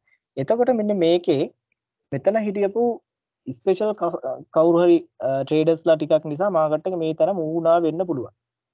හරිද? හැබැයි මාකට් එක මේ ලොං ඒරියා දෙකක් තියෙන තැන් දෙක ටිකක් දුරයි. මෙතන ඉඳලා මෙතනට තියෙන ગેප් එක වැඩි. මෙන්න මේ ગેප්ස් දෙක ගත්තට පස්සේ මාකට් එක අනිත් තැන උත් ගත්තට පස්සේ මාකට් එක කොහොමවත් මෙතන එක සැරයක් තිබිලා තියෙනවා. මෙතනින් ආපහු ළඟටම ඇවිල්ලා තියෙනවා. මෙතන ආයිලන්ඩ් සැරයක් ළඟට ඇවිල්ලා තියෙනවා. ඒතකොට මේ තැන් දෙකකුත් මෙතන තියෙනවා. මෙන්න මේ පොයින්ට් එක අපිට පොඩ්ඩක් අමතක කරන්න වෙනවා. ටයිම් ෆ්‍රේම් එක විනාඩි 15 ටයිම් ෆ්‍රේම් එකක් නිසා අපි පොඩ්ඩක් මෙන්න මේක නොසලකා හරලා මාකට් එකේ මෙන්න මේ වගේ තැන් දෙකක් අපි ගන්නවා. ඔයගොල්ලන්ට දැන් ආයෙ තියෙන ප්‍රශ්නයක් එහෙනම් ඇයි OH එක වගේ නොසලකා හැරියේ නැත්තේ? ඇයි ඒක අනිවාර්යෙන්ම ගත්තේ කියලා. OH එක කියන කැන්ඩල් එක ඒ කැන්ඩල් එක ඇතුලේ ලොකු ස්ට්‍රෝං ට්‍රේඩර්ස්ලා ලොකු සෙට් එකක් ඉන්නවා. එතකොට ඒගොල්ලෝ අනිවාර්යෙන් ඒකේ ඉන්නම ඕන. ඒගොල්ලෝ මේ හදන පොයින්ට් එක අනිවාර්යෙන් ලොකු ට්‍රේඩර්ස්ලා ලොකු ප්‍රමාණයකින් තමයි හදන්නේ. මෙතනදී එක ට්‍රේඩර් කෙනෙක් වෙන්නත් පුළුවන්. හරිද? මම කියන්නේ අපි වගේ රීටේල් ට්‍රේඩර්ස්ලා නෙවෙයි. මෙතන ඉන්නේ LP කෙනෙක් වෙන්න පුළුවන්. ඉතින් ඒක නිසා අපි මේ වගේ පොයින්ට් එකක් නොසලකා හරිනවා කියන ට්‍රෙන්ඩ් එකට නොසලකා හරිනවා. තාවකාලිකව ඊට පස්සේ අපිට බලා ගන්න පුළුවන් මාකට් එක කොහෙටද මූව් වෙන්නේ කියන එක ට්‍රැක් කරගන්න හොඳම පොයින්ට් එක ඊළඟ කොතනද කියන එක බලා ගන්න පුළුවන්. ඉතින් මෙන්න මේ විදිහට අපි පොයින්ට්ස් ටික ලෝ පොයින්ට් එකකට පස්සේ හයර් පොයින්ට්ස් මේ විදිහට මාක් කරගන්නවා. දැනට මෙන්න මේ විදිහට මාක් කරන්න පුළුවන්. හරි විදිහට නම් අපි මෙන්න මේ විදිහට මාක් කරන්න ඕන කියලා හිතෙන්නත් පුළුවන් කෙනෙක්ට. මෙන්න මෙතන. එතකොට මෙතනදී අපේ ඇනලිසිස් එක වැරදි පැත්තට යනවා. මොකක්ද ඊළඟට වෙන්න හදන්නේ කියන එක. හරි. ඔයගොල්ලෝ මේක ටයිම් ෆ්‍රේම් එක ටයිම් එක බැලුවා නම් ටයිම් ඩියුරේෂන් එක බැලුවා නම් දැන් මාකට් එකේ වෙලා තියෙන දේ මොකක්ද කියන එක ඊළඟට පේන්න ඕන. මොකද මේක මම බෑක්වර්ඩ් ගත්ත ටයිම් එකක් තමයි තියෙන්නේ. ඔයගොල්ලෝ බලන්න පල්ලෙහා ටයිම් එක. දෙසැම්බර් මාසේ ටයිම් එකක් තමයි මම මේ ඇනලයිස් කරන්නේ. හරි. දැන් ඔයගොල්ලන්ට පේනවා මාකට් එක මේ දෙසැම්බර් 22 ටයිම් එක තමයි තියෙන්නේ මෙතන. දැන් බලන්න හොඳට මාකට් එක. සෙල් ට්‍රෙන්ඩ් එක තමයි තියෙන්නේ මාකට් එකේ. හරිනේ. හැමතිස්සෙම කන්ටිනියු වෙන්නේ සෙල් ට්‍රෙන්ඩ් එක. සෙල් ට්‍රෙන්ඩ් එක කන්ටිනියු වෙලා තියෙන විදිහ අපි පොඩ්ඩක් බලමු. මාකට් එකේ හයර් ප්‍රයිස් එකකට ඇවිල්ලා පහළට ආවා. ඊට පස්සේ මාකට් එක අර සෙල් වෙච්ච ස්පීඩ් එකට නැතුව හිමීට තමයි බයි වෙලා තියෙන්නේ. සෙල් වෙනවා. ඒ මේ හැම බයි එකක් ළඟම සෙල් එකකුත් තියෙනවා. නිකන් කන්සොලිඩේෂන් එකක් වගේ තමයි හැමතිස්සෙම බයි වෙන්නත් try කරලා තියෙන්නේ. ඇත්තට මේක ට්‍රෙන්ඩ් එක සෙල් නිසා තමයි නිකන් මේ උඩ තියෙන ලයින් එක ළඟට මාකට් එක හැමතිස්සෙම මූව් වෙලා තියෙන්නේ. ලොකු ගැප්ස් වලින් මාකට් එක බයි කරන්න try කරලා නැහැ. ඉතින් මේ විදිහට තමයි මාකට් එක දිගටම සෙල් ට්‍රෙන්ඩ් එකක් විදිහට ගිහිල්ලා තියෙන්නේ. බයි වෙලා තියෙන්නේ බොහොම අඩුයි. දැන් මෙන්න මෙතනට ඇවිල්ලා තියෙන විදිහ බලන්නකෝ. මෙන්න මේ සෙල් එකයි මේ බයි එකයි අතර ගැප් එක. මෙන්න මේ සෙල් එක. ඒ වගේම මෙන්න මේ බයි එක. හොඳටම වෙනස බලා ගන්න. මෙන්න මෙතන ඉඳලා බොහොම අඩු කාලෙකින් බොහොම ඉක්මනට සෙල් වෙලා තියෙනවා. ඒ වගේම ලොකු කාලයක් අරගෙන මේ තිබිච්ච පොයින්ට් එකටත් වඩා පහළ පොයින්ට් එකකට තමයි බයි වෙලා තියෙන්නේ. ඉතින් මේ දෙක ඩිලීට් කරලා දාන්න. මෙන්න මේ විදිහට මාකට් එක වෙනස් වෙවි ආවට පස්සේ මෙන්න මෙතනින් අපි ඊළඟට බලන්න ඕන මාකට් එක අපේ හදාගෙන ආපු ට්‍රෙන්ඩ් එකේ දැන්ට නැවතිලා තියෙනවා මෙතන. එහෙනම් දැන් ආපු ට්‍රෙන්ඩ් එක මෙතනින් ඉවරයි. මෙතනදී ආපහු මාකට් එක සෙල් පොසිබිලිටි එකක් හදා ගන්නවා. මෙන්න මෙතන ඉඳලා මාකට් එක අනිවාර්යයෙන් මෙන්න මේ පල්ලෙහා ට්‍රෙන්ඩ් ලයින් එකට මේ විදිහේ සෙල් එකක් යන්න ඕන කියන එක අපේ ඔළුවට එන්න ඕන. මාකට් එක දැන් තියෙන්නේ මෙතන. මෙන්න මම ඕගොල්ලන්ට දැන් කියන්න හදන්නේ ට්‍රේඩ් එකකට එන්ටර් වෙනවා නම් කොහොමද කන්ඩිෂන්ස් එක මොකද්ද ඊළඟට බලන්න ඕන කියලා. දැන් ට්‍රේඩ් කරන කවුරු හරි ඉන්නවා නම් ඔයගොල්ලෝ ට්‍රේඩ් කරනවා නම් ඔයගොල්ලෝගේ අයිඩියාස් මොනවද මෙතනදී මොනවද අපි බලන්න ඕන. ඔයගොල්ලන්ට අපි සිග්නල්ස් ප්‍රොවයිඩ් කරනවා මෙන්න මෙතනදී ඒකත් ඔලුවට ගන්න. ප්‍රොවයිඩ් කරන සිග්නල්ස් වල TP එක SL එක ඊට පස්සේ ගන්න ඕන ට්‍රේඩ් එක මොකක්ද කියන දේවල් ටික එතනදී අපි ඔයගොල්ලන්ට කතා කරලා තියෙනවා. හරි. මම ඔයගොල්ලන්ට දැන් කියන්නම් මෙතනදී මොකක්ද අපි බලන්න ඕන දේවල් ටික කියලා.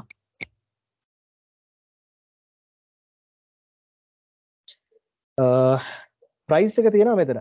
ඔයගොල්ලන්ට බලා ගන්න පුළුවන් 1795.11 කියන ප්‍රයිස් එකේ තියෙනවා මාකට් එක. මෙතනදී අපි ගන්නවා ට්‍රේඩ් එකක් බයි. හරිද? බයි ට්‍රේඩ් එකක් නෙවෙයි ගන්නෙ මම බැලුවා උන්ට බයි ට්‍රේඩ් කියන බයි ට්‍රේඩ් එක නෙවෙයි අපි මෙතනදී ගන්නෙ සෙල් ට්‍රෙන්ඩ් එකක තියෙන්නේ එතකොට අපි මෙතනින් එන්ටර් වෙන්න ඕන සෙල් ට්‍රේඩ් එකකට බලමු සෙල් ට්‍රේඩ් එකකට එන්ටර් වුණොත් එහෙනම් මොකද වෙන්නේ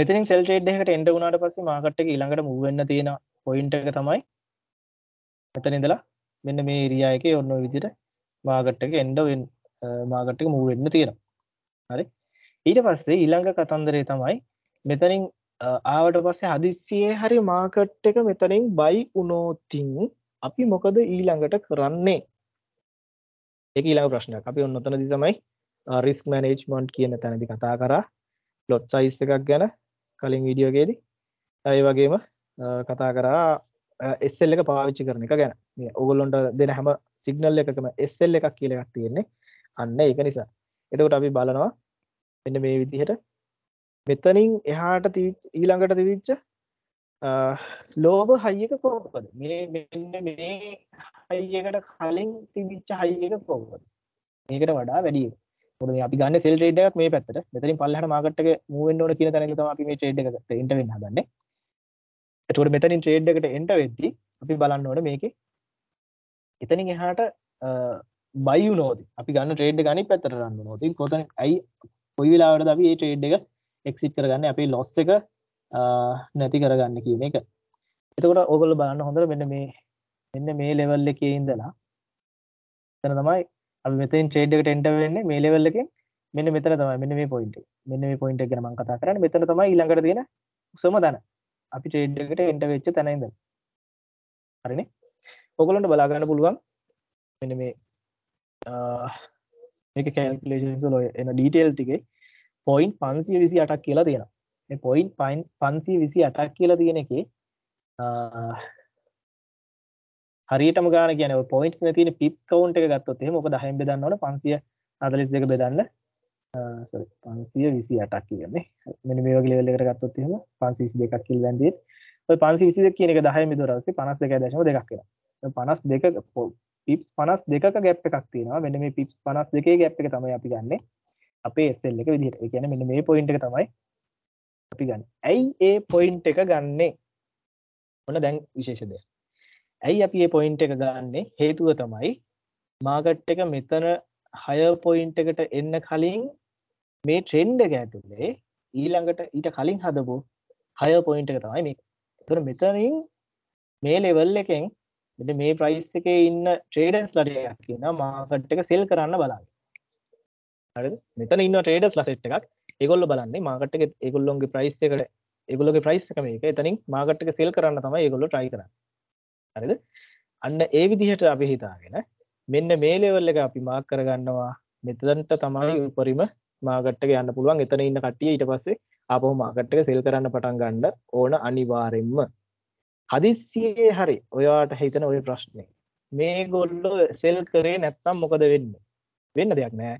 මෙතනින් ගියපු මාකට් එක මෙතන සෙල් කරන්න ආයි කවුරුත් නැහැ. මාකට් එක හැම යනවා. හරිනේ? ඒතකොට අන්නේ එහෙම මාකට් එක යයි කියන එකට තමයි අපි SL එක මෙන්න මේ ලෙවල් එකේ තියා තියන්නේ. SL එක අනිවාර්යෙන් තියෙනකොට මේකේ හරියටම මේ ලෙවල් එකට තියන්න එපා. ඊට වඩා ටුට්ටක් උඩින් තියන්න ඒගොල්ලන්ට ඉඩ දෙන්න. සහ මෙතන පොඩි ગેප් එකක් අපි තියා ගන්න ඕන. හරිද? මෙතෙන් එහාට මාකට් එක ඒගොල්ලෝ සෙල් කරේ නැත්නම් හරිනේ? ඒගොල්ලෝ මාකට් එක ඔපචුනිටි එක අරගෙන සෙල් පොසිෂන්ස් වලට ආවේ නැත්නම් අපිට සිද්ධ වෙනවා අපේ ට්‍රේඩ් එක ලොස් එකකින් ක්ලෝස් කරගෙන මාකට් එකෙන් එක්සිට් වෙන්න. හරිද? ඉතින් අන්න එතනදී ඒක තමයි අපි SL එක කියලා යූස් කරන්නේ. මේ විදිහට තමයි අපි එතකොට SL එකක් ඩිසයින් කරන්න ඕන. ඒ වගේම TP එක සරලවම ඕගොල්ලන්ට කියන්න දෙයක් නැහැ. ඉතින් මෙතනදී ඕගොල්ලන්ට තේරෙනවා මාකට් එක මූව් වෙලා තියෙන හැමතිස්සෙම ට්‍රෙන්ඩ් ලයින් එක ඇතුලේ. මෙතනින් පල්ලෙහාට පොඩි දුරක දැන් මේ මෙතනදී ආපු ગેප් එක බලන්නකෝ. මෙන්න මෙතන උඩේ ඉඳලා මාකට් එක ආපහු ට්‍රෙන්ඩ් ලයින් එකට එන්න ඇවිල්ලා තියෙන්නේ බාර් 11. අපි ආපහු බලමු මෙන්න මෙතන ඉඳලා මාකට් එක අපි උඩ ලයින් එක ටච් කරපු තැන ඉඳලා බාර් 11ක් 10ක් වගේ මෙන්න මේ වගේ ලෙවල් එකකින් තමයි මාකට් එක ආපහු පල්ලෙහාට එන්නේ. මම බාර් 11ක් ඔය විදිහට ගන්න ගන්නම් බාර් 10ක් කරන් තියෙනවා. මෙන්න මේ ලෙවල් එකේදී සිද්ධ වෙනවා අපිට ට්‍රේඩ් එකෙන් එක්සිට් එක.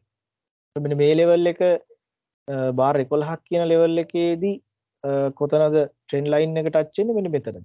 එතකොට මෙන්න මේක තමයි ප්‍රයිස් එක අපිට ගන්න වෙන්නේ. මෙන්න මේ ප්‍රයිස් එකට අපිට සිද්ධ වෙනවා TP එක හදාගන්න.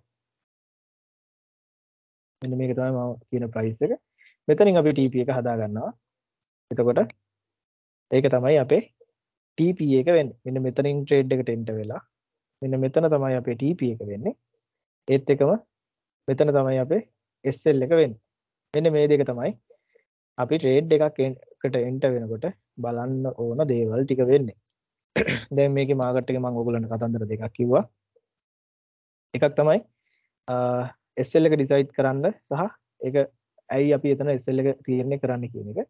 ඊට පස්සේ TP එක ඩිසයිඩ් කරන එක. එතනදී අපි හැමතිස්සෙම බලන්නේ ෆෝකාස්ට් එකක්. මොකද අපිට පේන්නේ නැහැ මාකට් එක තාම සෙල් වේගන යන මාකට් එකක්. එතකොට මෙතන ට්‍රේඩර්ස්ලා ඉන්නවද නැද්ද කියන එක අපි දැනට දන්නේ නැහැ. ඒක නිසා අපි ෆෝකස් කරනවා මේ ට්‍රෙන්ඩ් එක කන්ටිනියු වෙයි. ඒක නිසා මෙන්න මෙතනින් මාකට් එක නවතී කියන එක අපි හිතා ගන්නවා. ඒක නිසා තමයි අපි එතන ඒ විදිහට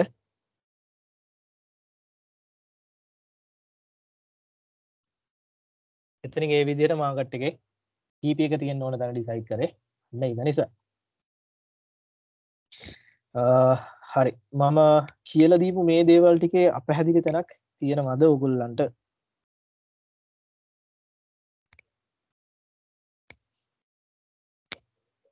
සිග්නල් වල එතකොට කොහොමද ඒක ඕගොල්ලෝ සිලෙක්ට් කරන්නේ? මොනවාද? TP1 TP2 කියලා දාන්නේ. එතකොට ඒක ඔයාලා TP1 කියලා දැන් අතන බොටම් ලයින් එක අර බාස් 11ක් ගියාම වෙන ගානද ඒක නැති. හරි. මම ඒක කියන්නම්. TP1 TP2 කියන එක මෙන්න මෙතන ඔයගොල්ලෝ හොඳට බලන්න. දැන් මම මෙන්න මෙතන ඔයගොල්ලන්ට කතා කරානේ. මෙන්න මේ ඒරියා එක මෙන්න මෙතනට ආවට පස්සේ මාකට් එකේ SL එක අපි ඩිසයිඩ් කරන්න ඕන. හේතුව තමයි මෙතනදී මාකට් එක සෙල් කරන්න කට්ටියක් ඉඳලා තියෙනවා. ඒගොල්ලෝ මෙතනින් අයින් වෙලා ගිහිල්ලා නම් අපිට සිද්ධ වෙනවා මාකට් එකේ එක්සිට් වෙන්න. මොකද එතනින් සෙල් කරන්න වෙන කට්ටියක් නැහැ. මාකට් එක දිගටම බයි වෙයි කියන තැනට අපි යනවා. හරිනේ? ඒක නිසා අපිට සිද්ධ වෙනවා මාකට් එකේ එක්සිට් වෙන්න කියලා කිව්වා. එතකොට TP1 TP2 කියලා කියනකොට මම මේ ඔයගොල්ලන්ට කිව්වේ TP එකක් ගැන විතරයි. 1ද 2ද 3ද එහෙම එකක් මොකුත් නෙවෙයි. TP එකක් තියෙනවා නම් මෙන්න මෙතනට තමයි අපිට තියන්නේ වෙන්නේ කියලා කිව්වා. හැබැයි ඕගොල්ලොන්ට මම මෙන්න මේ කියපු SL එක යූස් කරන්න කියපු මෙන්න මෙතනදී මේ කිව්ව කතන්දරේ අනිත් පැත්තට හරවලා ගන්න. එතකොට ඕගොල්ලන්ට තව දෙයක් තේරෙන්න ඕන.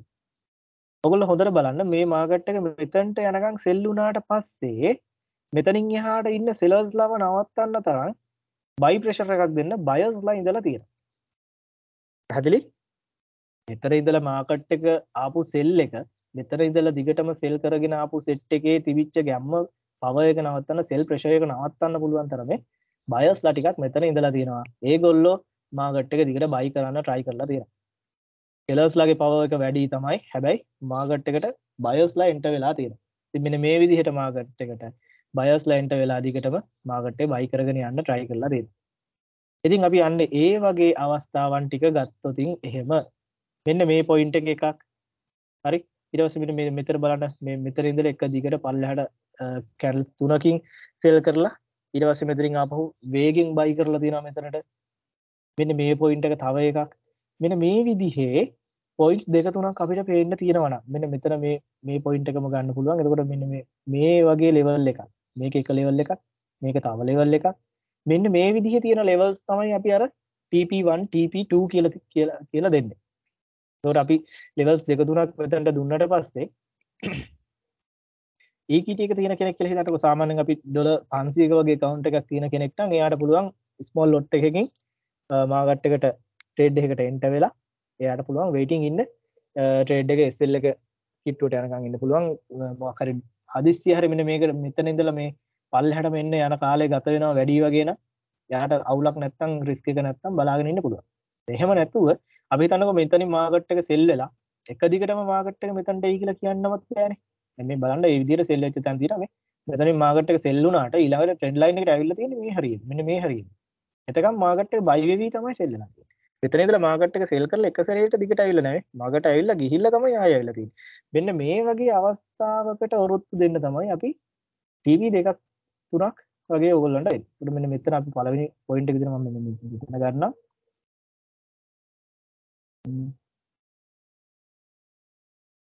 හරි මේකේ ලයින් එක අපි පොඩ්ඩක් වෙන කලර් එකක් දාගමු. මෙන්න මේ yellow කලර් එක පළවෙනි TP එක විදිහට මම ඕගොල්ලන්ට පෙන්නනවා. ඊට පස්සේ TP2 එක මෙන්න මේ පොයින්ට් එක මම ඕගොල්ලන්ට දාන්නම්. ඒක දාන්නම් වෙනස් කළා එකක් blue color එක වගේ හරි ඊට පස්සේ මම දෙන ඔයගොල්ලන්ට ඊළඟට දෙන TP එක තමයි මෙන්න මෙතන point එක මේ TP එක අපි දාමු හරි මෙන්න මේ විදිහට දාලා දියමුකෝ හරි මෙන්න මේ විදිහට තමයි TP තුනක් මම ඔයගොල්ලන්ට යෝජනා කරන්න මේ වෙලාවේදී එතකොට ඔයගොල්ලෝ හොඳට බලන්න මාකට් එක මෙන්න මෙතනින් සෙල් ට්‍රේඩ් එක අරගෙන මෙතනට මාකට් එක ආවට පස්සේ මෙන්න මේ කලින් මෙතන හිටපු ට්‍රේඩර්ස්ලා ටික එහෙම නැත්නම් මෙතනින් මාකට් එක බයි කරන්න try කරපු සෙට් එක ආපහු මෙතනින් මාකට් එක බයි ප්‍රෙෂර් එකක් දුන්නොත් මාකට් එකේ සෙල් ප්‍රෙෂර් එක අඩු කරන්න try කරනොත් මාකට් එක පළවෙනි TP එක කියන ඒරියා එකට ආවට පස්සේ මෙතනින් මාකට් එක පොඩි බයි ප්‍රෙෂර් එකක් එන්න පුළුවන් උඩට යන්න පුළුවන් හරිද මෙතනටම යයි කියලා හිතන්නත් ඕනේ නැහැ මගට හරි ආපහු යන්න පුළුවන් එතකොට මෙන්න මේ යන පොයින්ට් එක මෙන්න මේගොල්ලෝ මෙතන ඉඳලා මේ විදිහට උඩට යන ටිකට අපිට පුළුවන් ආපහු ඕනනම් ට්‍රේඩ් එකකට එන්ටර් වෙන්න. එතකන් මෙතන ඉඳලා මේ පල්ලෙහාට මේගොල්ලෝ හිටිය තැන ඒරියා එකට එනකන් තීච්ච ප්‍රොෆිට් එක අපිට ගන්න පුළුවන්. හරි. මෙන්න මේ ප්‍රොෆිට් එක එතනින් ගන්න තමයි පළවෙනි TP එක අපි මෙතනට දෙන්නේ. ඒතර මෙතනින් මාකට් එක ආපහු උඩට ගිහිල්ලා එතනත් ආයි ඉඳලා එතනිනුත් ආපහු සෙල් ප්‍රෙෂර් එක හදාගෙන මාකට් එක පල්ලෙහාට එනකන් කෙනෙක්ට ට්‍රේඩ් එක හෝල්ඩ් කරන්න ගැටලුවක් නැත්නම් එයාට පුළුවන් හෝල්ඩ් කරන්න ට්‍රේඩ් එක second TP එකට third TP එකට එනකම්. අන්න ඒක තමයි අපි කියන්නේ equity එක තියෙනවා නම් එහෙම නැත්නම් account එකේ balance එක capital එක ලොකුවට තියෙනවා නම් account එකේ risk එක අඩුයි නම් ප්‍රශ්නයක් නැහැ ඒ විදිහට හෝල්ඩ් කරාට. හරි. හදිස්සියේ හරි මාකට් එකට මොකක් හරි news එකක් ආවොත් news effect එකක් ආවොත් එහෙම මාකට් එක මෙන්න මෙතනදී ඇවිල්ලා මෙතනට එනකන් සෙල් වුණා සෙල් වෙලා මෙතනින් ආපහු බයි වෙලා යන ටිකට මෙන්න මේ බයි වෙන ටිකට මාකට් එකට effective මොකක් හරි news එකක් ආවොත් එහෙම මාකට් එක එක දිගට බයි වෙන size එකට එහෙම වුණොතින් කරගන්නේ අපරාධයක් මොකද මේකේ TP එක තිවිච් ඒරියා එකට ඇවිල්ලා අපි ඒකේ profit එක ගත්තේ නැහැ මේක මාකට් එක දැන් බයි sentiment එකකට එහෙම නැත්නම් බයි trend එකකට ඇවිල්ලා දිනවා මාකට් එක දිගට බයි වෙන්න හදනවා අන්න එහෙම අවස්ථාවකදී අපිට සිද්ධ වෙනවා මේක loss එකේ close කරගන්න. මොකද එහෙම නැත්නම් මේක SL එක hit වෙනවා එහෙම නැත්නම් අපිට එතනදී හරියටම decide කරගන්න බැරි වුණොත් එහෙම නැත්නම් අපි ඒ news එක ගැන update එකක් තිබුණ නැත්නම් මෙතනදී අපිට SL එක hit වෙනවා තමයි බලන්න වෙන්නේ. කියන්නේ ඒක නිසා එතකොට අපිට පොඩි account එකක් වුණොත් එහෙම මෙතන ඉඳලා මෙතන තියෙන loss එක account එකට ගැටලුවක් නැති තරම අවදානමක් දරා ගන්න අවුලක් නැති මට්ටමේ තියෙන්න ඕන. මොකද මෙතන TP1 එකටත් ගිහිල්ලා SL එක hit වෙනවා කියන්නේ ලොකු අපරාධයක්. හරිද? ස්මෝල් account එකක් තියෙන කෙනෙක් නම් සාමාන්‍යයෙන් $100 වගේ 50 වගේ account එකක් තියෙන කෙනෙක් නම් අනිවාර්යෙන් TP1 එක use කරන්න. මොකද ලොකු loss එකකට වඩා පුංචි ලාභේ ගොඩක් වැඩක්. ලොකු loss එකකට වඩා පුංචි ලාභේ ගොඩක් වැඩක්. හරි ඒක නිසා මේ loss එක ගැන අවධානම මතක තියාගෙන පුංචිට හරි ලාභය ගන්න. ඊට පස්සේ ඊළඟ සිග්නල් එකෙන් ඊළඟ ප්‍රොෆිට් එක හොයාගන්න පුළුවන්. අන්න ඒ විදිහට අනිවාර්යෙන් ඔයගොල්ලෝ ඔළුවේ තියාගෙන වැඩ කරන්න ඕනේ ඒක. සිග්නල්ස් වලට ට්‍රේඩ් කරද්දී ඔයගොල්ලන්ගේ තියෙන කැපිටල් එක මොකක්ද? ඊට පස්සේ කැපිටල් එකෙන් ගන්න පුළුවන් ට්‍රේඩ්ස් මොන වගේද? මේ දේවල් ටික ඔයගොල්ලෝ ඔළුවේ තියාගත්තට පස්සේ බොහොම ලේසියෙන් ඩිසයිඩ් කරන්න පුළුවන් ඔයගොල්ලන්ට මොන TP එකද හොයාගන්න කියන එක. එහෙම නැත්නම් ඔයගොල්ලන්ට පුළුවන් ඔයගොල්ලන්ගේ කැපිටල් එකේ ප්‍රශ්නයක් නැත්නම් මෙතනින් ගන්නවා ට්‍රේඩ්ස් තුනක්. ඒකේ TPs තුන සෙට් කරනවා පළවෙනි එක මෙතනට දෙවෙනි එක මෙතනට තුන්වෙනි එක මෙතනට. එහෙම ට්‍රේඩ් එක සෙට් කරාට පස්සේ ඔයගොල්ලෝගේ පළවෙනි ට්‍රේඩ් එකේ මෙන්න මේ පළවෙනි TP එකට TP එක සෙටප් කරපු ට්‍රේඩ් එක ක්ලෝස් වුණාට පස්සේ ඔයගොල්ලන්ට පුළුවන් මෙන්න මේ SL පොයින්ට් එක අපි මේ SL එක ට්‍රේඩ් එකේ එන්ට්‍රි පොයින්ට් එකට ගෙනල්ලා තියාගන්න. එකක් අපි ප්‍රොෆිට් එක ක්ලේම් කරලා ඉවරයි පළවෙනි ට්‍රේඩ් එකේ. ඒක නිසා අපිට අනිත් දෙකේ ට්‍රේඩ් එක නැති වුණත් කමක් නැහැ. loss without loss trade close කරගන්න අපි මේ SL එක මූව් කරගන්නවා මෙතනට. ඒක හොඳටම මතක තියාගන්න ඔයගොල්ලෝ දැනට සමහර ට්‍රේඩ්ස් වල මාකට් එකේ වොලටිලිටි එක වැඩි අවස්ථාවලදී මාකට් එකට එන්ටර් වෙනකොට ගොඩ දෙනෙක් මම දැකලා තියෙනවා මේ ට්‍රේඩ් එක ලොස් වෙලා තියෙනවා එහෙම කියලා මට මෙසේජස් දාලා තියෙනවා. ඒක වොලටිලිටි එක වැඩි වෙන අවස්ථාවන් වලදී මාකට් එකේ මේ විදිහේ සේෆ් ස්ටෙප් එකක් ඔයගොල්ලෝ ගන්නවා නම් වඩා හොඳයි. මොකද ස්මෝල් accounts තියෙන්නේ. සමහර ට්‍රේඩ්ස් තියෙනවා ඒකේ SL එක ළඟටම ගිහිල්ලා ආපහු හැරලා තමයි ප්‍රොෆිට් එකට ඇවිල්ලා තියෙන්නේ. මේ වොලටිලිටි එක වැඩි නිසා. probability එකක් තියෙනවා මාකට් එක අනිත් පැත්තට රන් වෙන්න. මාකට් එකේ ස්පෙෂල් රීසන්ස් හැදෙන කාලෙට දැන් පහුගිය දවස්වල දෙසැම්බර් මාසේ කියන්නේ මාකට් එකේ volatility එක ගොඩාක් වැඩි month end එකක් year end එකක් මේ දේවල් ටික නිසා market එකේ volatility එක වැඩි. ඉතින් ඒක නිසා market එක අපි හිතන direction එකට අපේ focus direction එකට යන්න කලින් අනිත් පැත්තටත් market එක move වෙන probability එක වැඩි. ඉතින් මේ විදිහට ගත්තට පස්සේ ඕගොල්ලෝ enter වෙන trade එකට අර දැන් මම කිව්ව එක ආපහු enter වෙන trade එකේ profit එකට ආවට පස්සේ SL එක move කරගන්න. හරිනේ? මම හිතනවා ඔයාට ප්‍රශ්න අහපු කෙනාට TP3 ගැන ගැටලුවක් නැතුව ඇති දැන් කියලා. හරිනේ? වෙන මොකුත් ගැටලු තියනවාද ඒ සම්බන්ධයෙන් හෝ වෙනත්?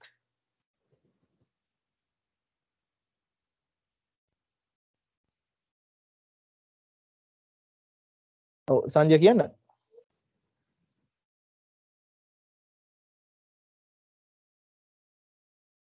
මට ඔයාව ඇහෙන්නේ නැහැ. අපි chat එකට දාන්න කියමු මොනවා හරි එහෙම ගැටලුවක් තියෙනවා නම් කියන්නේ අපිට එන්නේ නැති නිසා. ඇහෙන්නේ නැති නිසා සංජය ඔයාලට පුළුවන් නම් මට ඔහොම chat එකට දාන්න ඔයාගේ ප්‍රශ්නේ.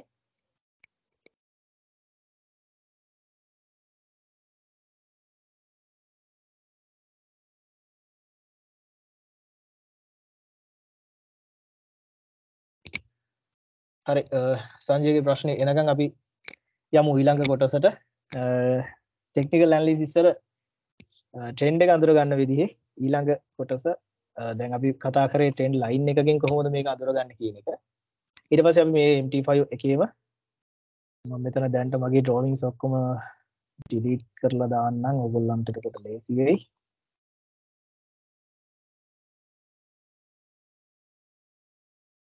ජනිත් පොඩි ප්‍රශ්නයක් තියෙනවා තව.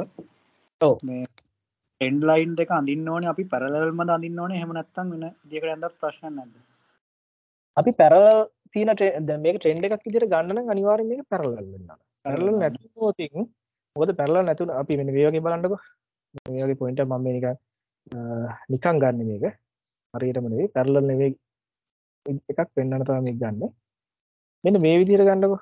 එතකොට මේක ට්‍රෙන්ඩ් එකක් විදිහට අපිට බලන්න බෑ. මේ උඩ තියෙන ලයින් එක ගැන නෙවෙයි මම කතා කරන්නේ. මෙන්න මේ යන්නපු අලුත් චූටි ලයින් එක. ඒකයි මෙන්න මේ ලයින් එකයි විතරක් ගත්තොත් එහෙම මේක ට්‍රෙන්ඩ් එකක් විදිහට ගන්න බෑ. හරිද? ඊට පස්සේ මේක ගත්තොත් එහෙනම් මේ ඒරියා එකේ මෙහෙම ගන්න වෙනවා නේ. මේක ට්‍රෙන්ඩ් එකක් විදිහට ගන්න බෑනේ මෙන්න මේ පොඩියට දැන් අදපු කොටස් දෙකේ. මේක යන දිහාවක් අපිට පේන්නේ නැහැ. මේක නිකන් මාකට් එක රන් වෙච්ච ඒරියා එකක් විතරයි බලා ගන්න පුළුවන් ඉන්නේ. ට්‍රෙන්ඩ් එකක් විදිහට ගන්න බෑ. ඒක නිසා අපි බලන්න ඕන මේ මොන වගේද තියෙන්නේ කියන පැරලල් ලයින් දෙකක් නම් අපිට ඒක ට්‍රෙන්ඩ් එකක් විදිහට ගන්න පුළුවන්. එහෙම නැත්නම් මේක කන්සොලිඩේෂන් එකක් විදිහට ගන්න වෙනවා. මාකට් එක කන්සොලිඩේෂන් එකක් තමයි මෙතන තියලා තියෙන්නේ. මේ කොටස ගත්තට පස්සේ. හරිනේ? right thank you. හරි ඊට පස්සේ දැන් අපි මෙන්න මේ ට්‍රෙන්ඩ් ලයින් දෙකක් ඇතුලේ මාකට් එක කොහෙටද මූව් වුනේ කියන එකත් එක්ක මාකට් එකේ ට්‍රෙන්ඩ් එක අඳුනගත්තා. මේකට අමතරව මාකට් එකේ ට්‍රෙන්ඩ් එක කන්ෆර්ම් කරගන්න අඳුරගන්න අපිට ඊළඟට තියෙනවා හැම ප්ලැට්ෆෝම් එකකම ඉන්ඩිකේටර්. මෙන්න මේ මාකට් එක පුරාවට රන් වෙච්ච වැලියුස් වල මේ හැම කැන්ඩල් එකක් ඇතුළෙම තියෙන වොලියුම්ස් තියෙනවානේ. මෙන්න මේ කැන්ඩල් එකේ තියෙන වැලියුස් වලට අදාළව කැල්කියුලේෂන්ස් වලින් අපිට ඉන්ඩිකේටර්ස් හදලා දීලා තියෙනවා. මෙන්න මේ ඉන්ඩිකේටර්ස් වලින් පුළුවන් අපිට මාකට් එකට මොන වගේ තත්ත්වයක්ද දැන් තියෙන්නේ කියන එක අඳුරගන්න. ඉතින් අපි මේකෙදී අපි බලමු ඉන්ඩිකේටර්ස් දෙකක් විතර පාවිච්චි කරන්න.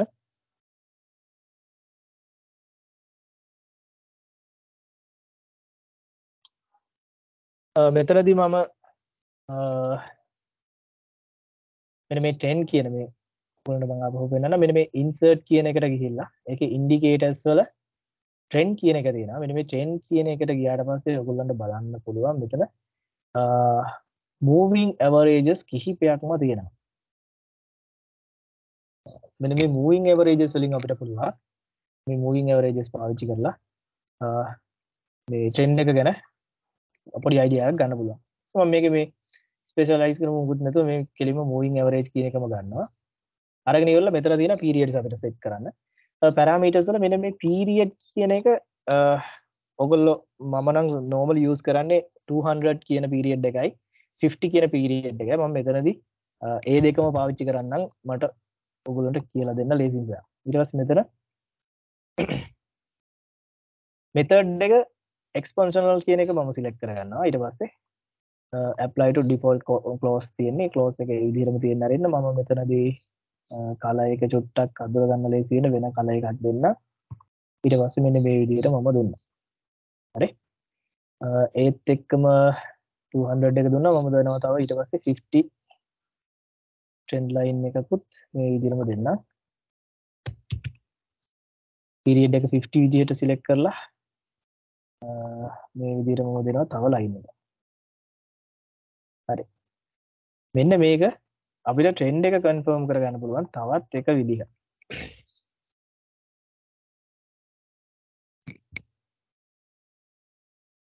මාකට් එකේ backward අපි පොඩ්ඩක් ගිහිල්ලා බලමු කොහොමද තියෙන්නේ කියලා දිගටම බලාගෙන ඉමු. ඔයගොල්ලන්ට පේනවා ඇති මම හිතන්නේ හරිනේ පේනවානේ. මාකට් එකේ මෙන්න මේ වගේ ඒරියා එකකදී බලන්න. චුට්ටක් අපි highlight කරමු.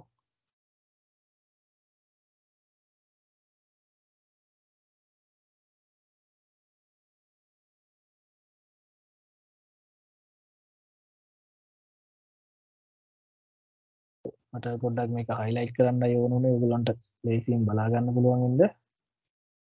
ඔයගොල්ලෝ පාවිච්චි කරද්දී ඔයගොල්ලන්ට හොඳයි කියලා හිතන දේ. ඇහැට මාකට් එක හොඳට පේන විදිහට මේක පාවිච්චි කරගන්න. එතකොට මම මේ දම් පාටින් අරගෙන තියෙන්නේ 50 moving average එක. හරිනේ. ඊට පස්සේ ලා නිල් පාටින් අපි අරගෙන තියෙනවා 200 moving average එක. මේ 200 කියලා කියන්නේ candles 200ක තියෙන values වලින් තමයි මේ calculations අරගෙන average එකක් හදලා මේකේ මේ area එක mark කරගෙන තියෙන්නේ. ඉතින් හොඳට බලන්න මෙන්න මේ moving averages move වෙන විදිහ එක්ක අපිට හිතා ගන්න පුළුවන් මාකට් එක තියෙන්නේ මොන වගේ trend එකකද කියන එක. මම මෙන්න මෙතන ඉඳලා ඔයගොල්ලන්ට ලේසි explain කරන්න මම මෙතන ඉඳලා කියලා දෙන්න. මෙතනින් හොඳට බලන්න මාකට් එක මෙන්න මෙතන තමයි මම කතා කරන්නේ. මාකට් එක මෙන්න මෙතන ඉඳලා එක දිගට buy වෙලා තියෙනවා. හරිද? මේ backward එකේ තියෙන candlestick වල තියෙන values එක තමයි මේක calculations හදන්නේ. එතකොට අපිට එක සැරේට මාකට් එක move වෙන්න කලින් moving average වලින් decision එකක් ගන්න බෑ. හැබැයි අපිට පුළුවන් මේක මාකට් එක move වෙනවත් එක්කම මේ moving averages වලින් අපිට දෙනවා පොඩි signal එකක් ඊළඟට යන movement එක මොන වගේ තැනකටද යන්නේ කියන පොඩි දෙයක්. අපිට නිකන් hint එකක් විතරක් ගන්න පුළුවන්. decision එකක් ගන්න බෑ. ඉතින් හොඳට බලන්න. මෙන්න මෙතනදී මාකට් එක buy වෙනවා එහෙම නැත්නම් මාකට් එක move වෙනවා up trend එකක් විදිහට උඩට. මෙතන මේ තියෙන 50 moving average එක මෙතනින් break කරනවා. ඒ වගේම 200 moving average එකත් මෙතනින් break කරගෙන මාකට් එක moving averages දෙකම පහු කරගෙන උඩට එනවා. ඒ උඩට ආවට පස්සේ මාකට් එක දිගටම moving averages දෙකට වඩා ඉහළින් තමයි හැමතිස්සෙම ගිහිල්ලා තියෙන්නේ. එතකොට ඕගොල්ලන්ට දැන් තේරෙනවා moving averages වලට වඩා මාකට් එක උඩින් තියෙනවා කියන්නේ